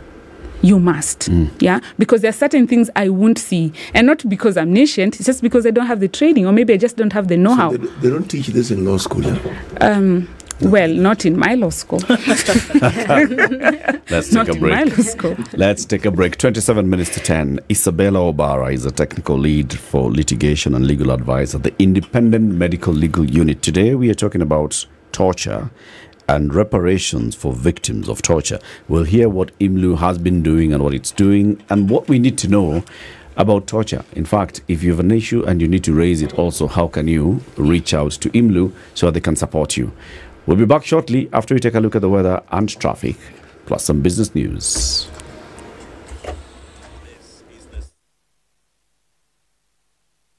This is the Situation Room, the only way to start your day. Good morning, and I love your show. Thank you. Having come from a Kikuyu radio background, I migrated to Spice because of the content. I was born in a slum, but somehow I got a break in life. So sometimes when you see the sweating coming out because of the passion and whatever it is, behind the noise, there are people. And we share the same umbilical cord. It shouldn't be like that. I am so disappointed. We used to tell Honorable Raila Amolo Odinga that he's doing politics of conmanship. And even President Uhuru Kenyatta, serikali hii ndio iko na conmanship ya hali ya juu. You cannot promise people that you reduce tax, then you double. In politics, there is the issue of trust. For you to turn around and then stab the same people who gave you that trust, there is no other level of dishonesty. And hii mambo utaona dunia tu. The Situation Room, Kenya's biggest conversation. At 17 in Nairobi, we'll see highs of 23, highs of 25 through Tuesday in Nakuru, and highs of 22 in a cloudy Nyeri. Highs will go to 24 in a sunny Eldoret and 28 in a sunny Mombasa. The sun is up in Malindi, we'll see highs of 29, and Kisumu will see highs of 29 today. Kakamega will see highs of 28. It's partly sunny, going to highs of 27 in Kampala and 30 in Dar es Salaam. 9 degrees currently in Johannesburg, going to highs of 17, and mostly cloudy conditions in Lagos will see highs of 30. Sunny in Kinshasa will see highs of 30 as well. 38 will be the high as Beijing goes into evening. And coming into morning, it's going to go to highs of 25 in Paris and 23 in London. New York, when they come into Tuesday, we'll see highs of 25.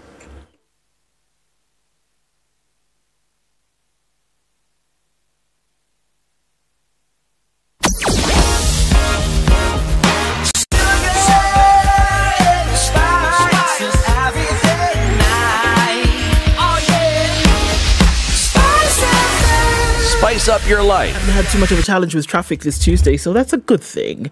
We're just seeing the last bits of it coming off of the Thika Superhighway right around Pangani. That underpass will do it to you, but you'll be okay then getting onto Murang'a Road.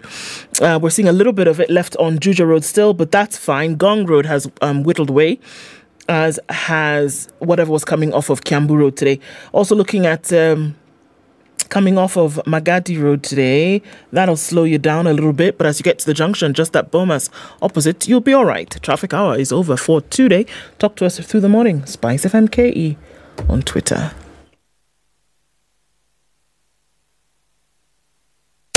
Business news with Spice FM. This is The Business. I'm Leah Obaga. Kenya is now relying heavily on expensive sugar imports from neighboring Uganda after India imposed export restrictions on the sweetener in what is set to sustain higher consumer prices. Data from the Sugar Directorate shows 68% of the 21,887 tons of table sugar that Kenya imported in May came from Uganda, while shipment from India, which was the previous month's leading source for the commodity, declined to 24%. Ugandan sugar was expensive by 43% at 117,848 a ton compared to India's 66,324 a ton. The Treasury has raised the domestic borrowing target for the current financial year by 50 billion shillings, backpedaling on a previous cut effected in the first mini-budget release by the Kenya Kwanza administration. The latest estimates of revenue, grants and loans for the financial year 2023-2024 show the Treasury now targets 475 billion shillings from the domestic market in the current financial year, up from the 425.1 billion shillings prescribed in the supplementary budget tabled earlier in the year. In June 2022, the borrowing target for the current financial year, as prescribed by the Jubilee government, was set at 579.1 billion shillings before Supplementary Budget 1 2022-2023 under the Ruto administration revised it downward by 26.6% to 425.1 billion shillings amid a push for aggressive fiscal consolidation by the new administration. That's the business news. I'm Leah Obaga. Spice FM Business. Mature, intelligent talk every morning. Spice up yourself.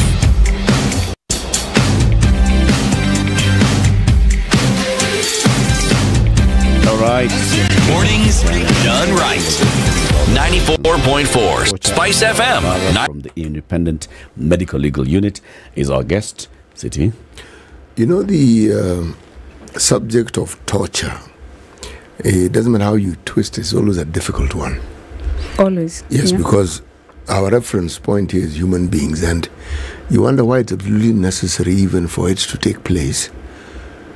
But even more so when we talk about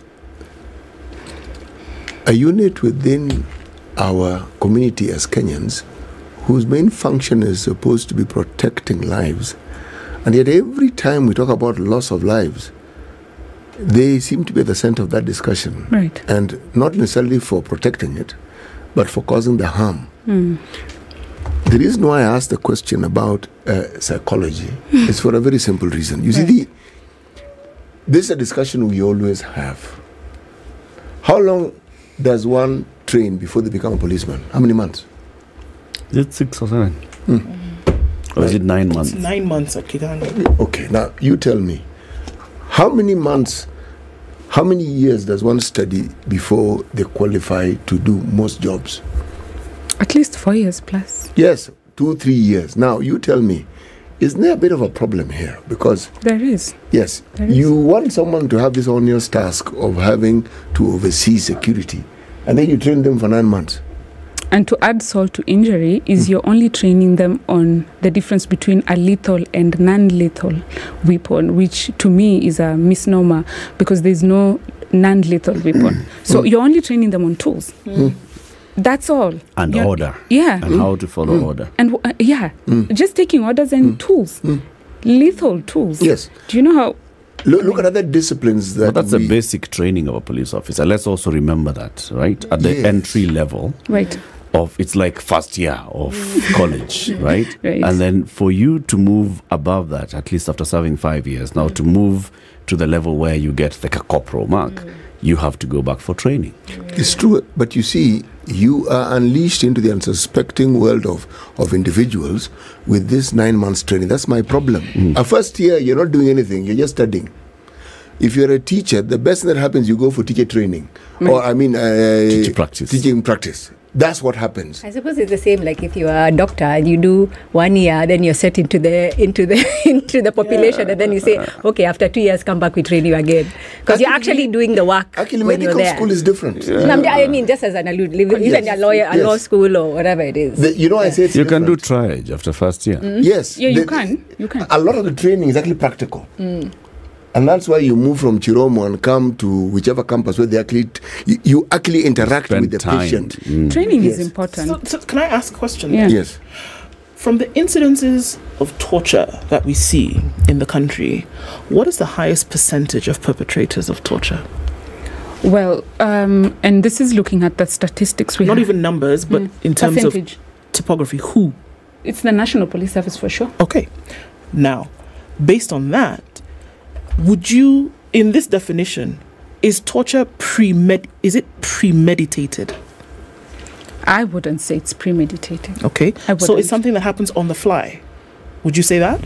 That in an instant when something is happening, because you've saw somebody's arm was shot off, it's happening in a situation where there's some kind of aggravation. It's happening in a situation where maybe if other things and other factors had been balanced, that particular incident would not have taken place. Would you say that? Those options are a bit limiting, if you ask me, because it's the structure. It's the structure that defeats everything, really, because if you're trained and the only thing you know is you shoot to kill. Okay. Or you cane. To harm. To harm. Yes. In fact, you cane to maim. Right? Do you think we would even talk about premeditation? Is there any thought? This is a program now. Okay. So what you're saying then is that it is systemic in nature. It is systemic. Right? So anybody who's coming, so it doesn't matter then if you were trained for 9 months or 10 years. You're saying that you've gone into a system which almost expects you without saying, Obara, you will behave like this, without using the words, but it is assumed that this is what you are going to do. This is what is expected of you, This right? is what is expected of you. Right. And in fact, if you deviate, you look like an outlier. So, that person then who commits this act, are they not a victim as well? You caught me right there. I wouldn't say they're victims, really and truly, because they suffer no harm whatsoever. Oh, men, are you kidding me? No. Look, but who is harming them? Is it a public officer in official capacity? Who is harming them? The ecosystem they have been introduced into. Okay. Yes. Fair enough.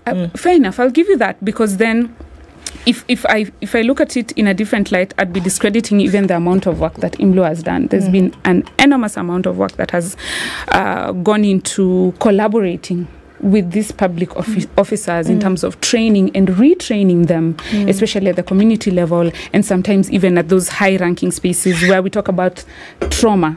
Yeah, how is it that they even debrief?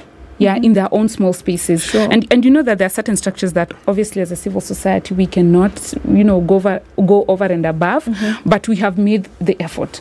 We have at least even talked to them and even trained them and even opened up spaces for discussion, especially in terms of debriefing, the importance of debriefing, how is it that they relate with each other, because I know they already have the systems in place in terms of who debriefs them and how they do it. But you see, if you're going to be debriefing with your senior, is that debriefing?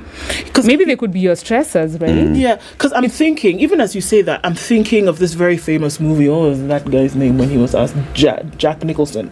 You Can't Handle the Truth. And it came out to be that these people under him who were doing the act, again, a systemic thing, doing the act. And in a court of law... A few good men, exactly. And in a court of law, he spoke the words that these people were acting under his instruction, under the system. So it was not these 4 men, corporals then, who were put under the gallows. It was then him who was going to then take culpability or assume culpability because of this murder or this torture that happened. And this is what I'm trying to get at. Because it must be a very difficult position then for you, where somebody is wielding a weapon, doesn't intend to see person X on the street and say, I have anything personal against them. But I know that any moving target, my job is to shoot to kill. Sometimes you even have orders this person is not personal. Yep. Somebody's told me to do it. I don't know this individual. I don't know that you've gone down your flat to get airtime. I don't know who you are. But this is my job. So should we be going for these individuals or should we be going for a system change? Obviously, when the way we've been discussing is we've been looking at the direct service provision, what we do, the legal, the medical documentation, but there has to be a system change, to be quite honest, because that's the hardware. That's the hardware that we're dealing with. System change starts at the policy level. But you see, every time you're speaking about torture, if we only talk about the policy or the system change, the one who's seeking reparations doesn't even hear you because it's already happened. So what we're talking about with your question is the preventative aspect of torture. What we were talking about with reparations is now the responsive. It has happened. And yes, and now we are moving from responding. We really don't want to respond. It's expensive, it's tedious, it's painful, it's horrendous. What you're talking about is the policy level. Can we look at the data that we have? I mean, we have a very nice place to start from. We have a beautiful template, the TJRC report handed to the president in 2013, sometime in April. You have everything set for you. They have investigated, they have picked over 40,000 statements and confessions and whatever, and they have put together something so nice that tells you this is where there's a policy gap. This is the system change we expect. They've even given you the person responsible and the time frame. But have we seen anything? We still don't see much. I mean, we obviously keep doing the job and we have seen some, few steps being taken, but they're very trepid steps. Right. Very trepid steps. What would it take then to see more? Usually they say that if you see one big fish going down and then it acts as deterrent for anybody else who might think that they can perpetuate the system. Would that be the same thing here? I'd like let me answer your question though this way, that we have areas where we're seeing improvement and we have areas that we're still regressing. And my assertion where we are regressing is that we have still institutionalized torture in a way. So if we have it institutionalized and structured, we're still funding it. And the moment, it's the same thing, we disbanded SSU sometime in November, and I'll tell you free of charge, and you can quote me, is that we'll have it in another outfit soon. If not, it's like if not already, if not already, Latiff, yes, if not You're already. Right. NSAS in Nigeria just took all those officers, disbanded SARS, and then now we have them a different outfit. So that's the thing with the policy, and so sometimes we want to bury our heads in the sand and say, oh, but we already did. If it's good on paper, it does nothing for anyone. You have someone who lost their arm at 17, they're now 30. You have not paid the amounts of money. Someone was shot on the jaw and they fell down, and now they cannot speak properly, they cannot feed. What do we do for people like that? What do we do for people like that? So we have regressed in other areas, but we have made progress. Let me give you a beautiful example. We have the Mavoko 3 judgment. Beautiful. Opens up more space to discuss issues of forensic documentation. We look at geospatial engineering in questions of the law and how we even pick this particular evidence. We have the judgment we received as IMLO sometime for Migori. They're speaking of the positive obligation that the state has in terms of, ensuring that this person is safe, investigating, and issuing a continuous update and report to these people. So there are spaces where we are moving, but for how long will we just say that we are moving on paper? We have to have this 30 million Kenya shillings, 100+ million owed to victims who have been compensated or rather have received declarations of violations in court. We have to see that they get their money. Those ones who need corrective surgery, let's see that. For argument's sake, the people who are supposed to be compensated based on the TJRC report, it's more than 10 years now. Have we done anything for them? Even the basic apology that was supposed to be given, it hasn't been done. So we are progressing academically and practically. What do we need to do? What we need to do from this point onwards is we must prioritize torture. We have deprioritized torture for the longest time ever. It's because we continue using it as a tool to repress opponents, to repress people who are questioning power, to even just deter people from seeking justice. We must prioritize torture moving forward. We have to start hearing discussions of torture in from corporate entities. We must start seeing politicians actually taking it very seriously. Yeah, we have to start seeing development partners now prioritizing it in every strategic intervention. Torture is now not just something we will keep kiki-kakaing about, because we've done that from 1963 up until now. That's the first thing that we need to do, because if we prioritize it, we'll start funding interventions that work around it. We'll start capacity building National Police Service officers, or rather even officers like myself. City was asking about psychology and trauma competencies. There are actually things we can do, and I know we have everything readily available to prioritize torture. What do we need for that? Political goodwill?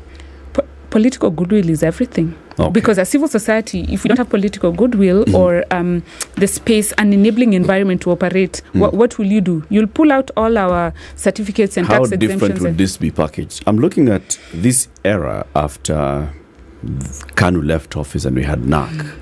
And all those people who had been tortured and all and were coming into government. You know, we had the Nyeri horrors. We had the justice minister who had worked with many victims of torture in the Nyayo torture chambers and all. It did not move. We even had cases of those people, cases of those people that have gone to court and they've actually been found, yes, these people were tortured, and the government ought to compensate them. Still not compensated. Still not compensated. Hundreds of millions. We have had a Chief Justice who is one of the foremost human rights defenders that this country has ever produced. He has sat as a Chief Justice, served an entire term, well, voluntarily retired early, but still nothing.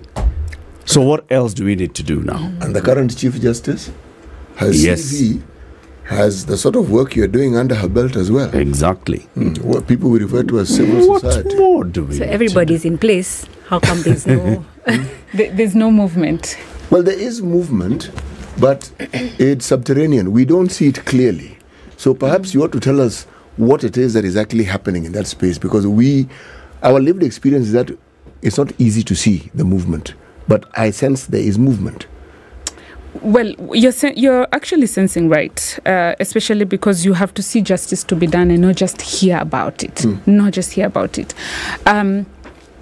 First, this is now as a professional, and I may not speak for the judiciary or whatever, but I just feel like there are certain things that we can do immediately, not the far-fetched stuff, for us to see that we are actually reparating these victims. Let's start.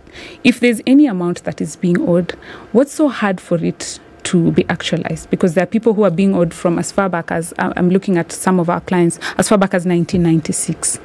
They've never received the amounts up to date. Can we at least do that? Let's start from there. And maybe, for instance, some of the treaties that we've not ratified up until today, and we have had continuous recommendations, are we able to do that? There are things that we can do that we are not doing. Let's, for instance, look at the cases that have been in court for over... We are still in court for the Kingongo massacre families from 2000. It's 2023. Can we at least prioritize these cases and make sure that they're not part of the backlog that we still have? Yeah, there are things that can be done. We are just not doing them. You know, there's this subject of trauma and the effect of it. One doesn't just see it. When you live in a unit that you think is supposed to be an accommodation, which is just slightly worse than a pigsty, that is where many policemen live in. It's traumatic living there. When a really tired-looking bedsheet is the wall between you and your neighbor, that is a trauma.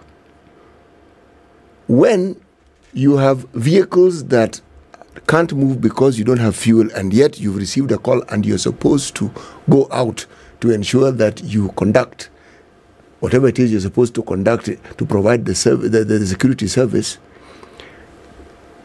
This thing is perhaps more evident when you look at the police service.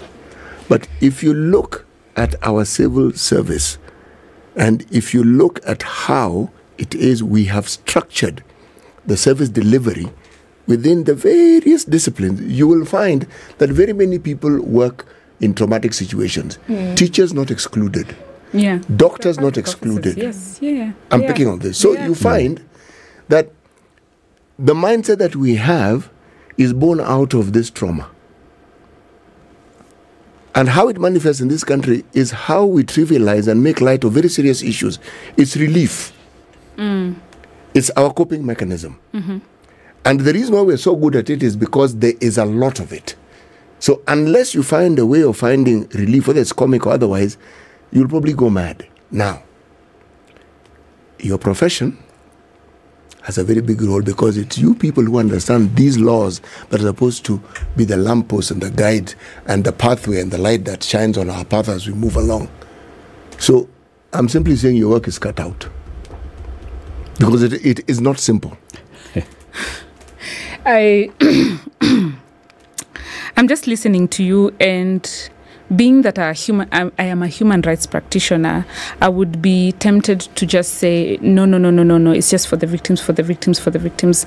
But I'd have you know that we've also come into close contact with police officers who've been tortured, sometimes by their own or some other facets of, officers from the public service. So it's not just victims. And the moment we say that you are due for reparation, we are not saying that you can't be a public officer, because we also have public officers in our particular registry or files or whatever. I speak for everyone. But now, in terms of the conditions in which we work in, I'm not a state officer, so I'm not able to speak firmly 10 toes on that. But then the thing with reparations is that once you're a victim, we don't try to say, oh, maybe they were a former state officer, maybe now they're not. If you're a victim, you're a victim. I could be one, you could be one. Fine, our work is cut out for us. But then again, we play just a very small role around this, right? Because there are other people who bring everything together. So if you're telling me that all I need is just to go to court and go to court and go to court, what happens to these other things that need to be done for us to see reparations? There's so many other key players. We have investigators who are also, again, police officers, and we have good ones for that matter. And some. So fine, my work is cut out, but everyone's work is cut out around torture is cut out. You, as a person who gets to sit on this particular platform and speak to 1 million people, your work is cut out too. You get to understand torture. Just 1 million. That's what I was wondering. Did I? Emotional so let's say 10 million. Is it 10 million? So, City, respectfully, your work is also cut out. You can speak about torture every other place you go to. You have a voice. People see you highly and they hold you to regard. And if you spoke and said, this is not right, they will actually see that it's not right. When we see these memes going around, I saw a meme where a police officer was hit by another person, and it was the funniest meme, apparently. And it kept going around. Do you know why? Tell me why. Pwagu kupata pwaguzi. Yes, exactly. Latiff. The shoe is on the other foot. City, no. The button. You see, the very point I'm making, for it to be humorous, this very public is also traumatized. You see, trauma is an interesting thing, and the way it manifests itself. Yeah. You only need to see people who've grown up in homes that are abusive to understand it. Right. Because the very things that they see will manifest in their lives when they're adults. And some of them may not even understand why it is they're behaving the way they're behaving. This warrants a totally different discussion, because you're onto something. We have people who've experienced advanced childhood trauma. And I digress just so I can explain and maybe flesh out your point. There are things that seem very normal to us. If you are being hit as a person, now you're in the service, I could hit you just a little bit. I'm just trying to get you to move to another place, right? I'm just getting you to... So my thing is, with that warrants a whole different discussion. We'd be happy to bring our psychological lead here to discuss with you that. Please do. When? Let's talk about it. We are happy to do that. They'll tell you more around that. The way we are socialized, the environments we grow in, and how it then manifests. That affects us. Yeah. Isabella. Yeah. Thank you for joining us. Thank you, Latiff. And all the best. Yes, all our jobs are cut out. Sawa. Yes. We take that. Asante. Isabella Obara is the technical lead, litigation and legal advisor at the Independent Medical Legal Unit. Thank you for joining us. And Wangari, thank you very much for surviving the 4 hours. I had a great time. Well done. Come back again soon. I will. And Isabella, you'll also be welcome soon as a guest host. I'll take you up on that offer. Very good. Thank you for tuning in to Kenya's biggest conversation. Have a lovely one. It's 10 a.m.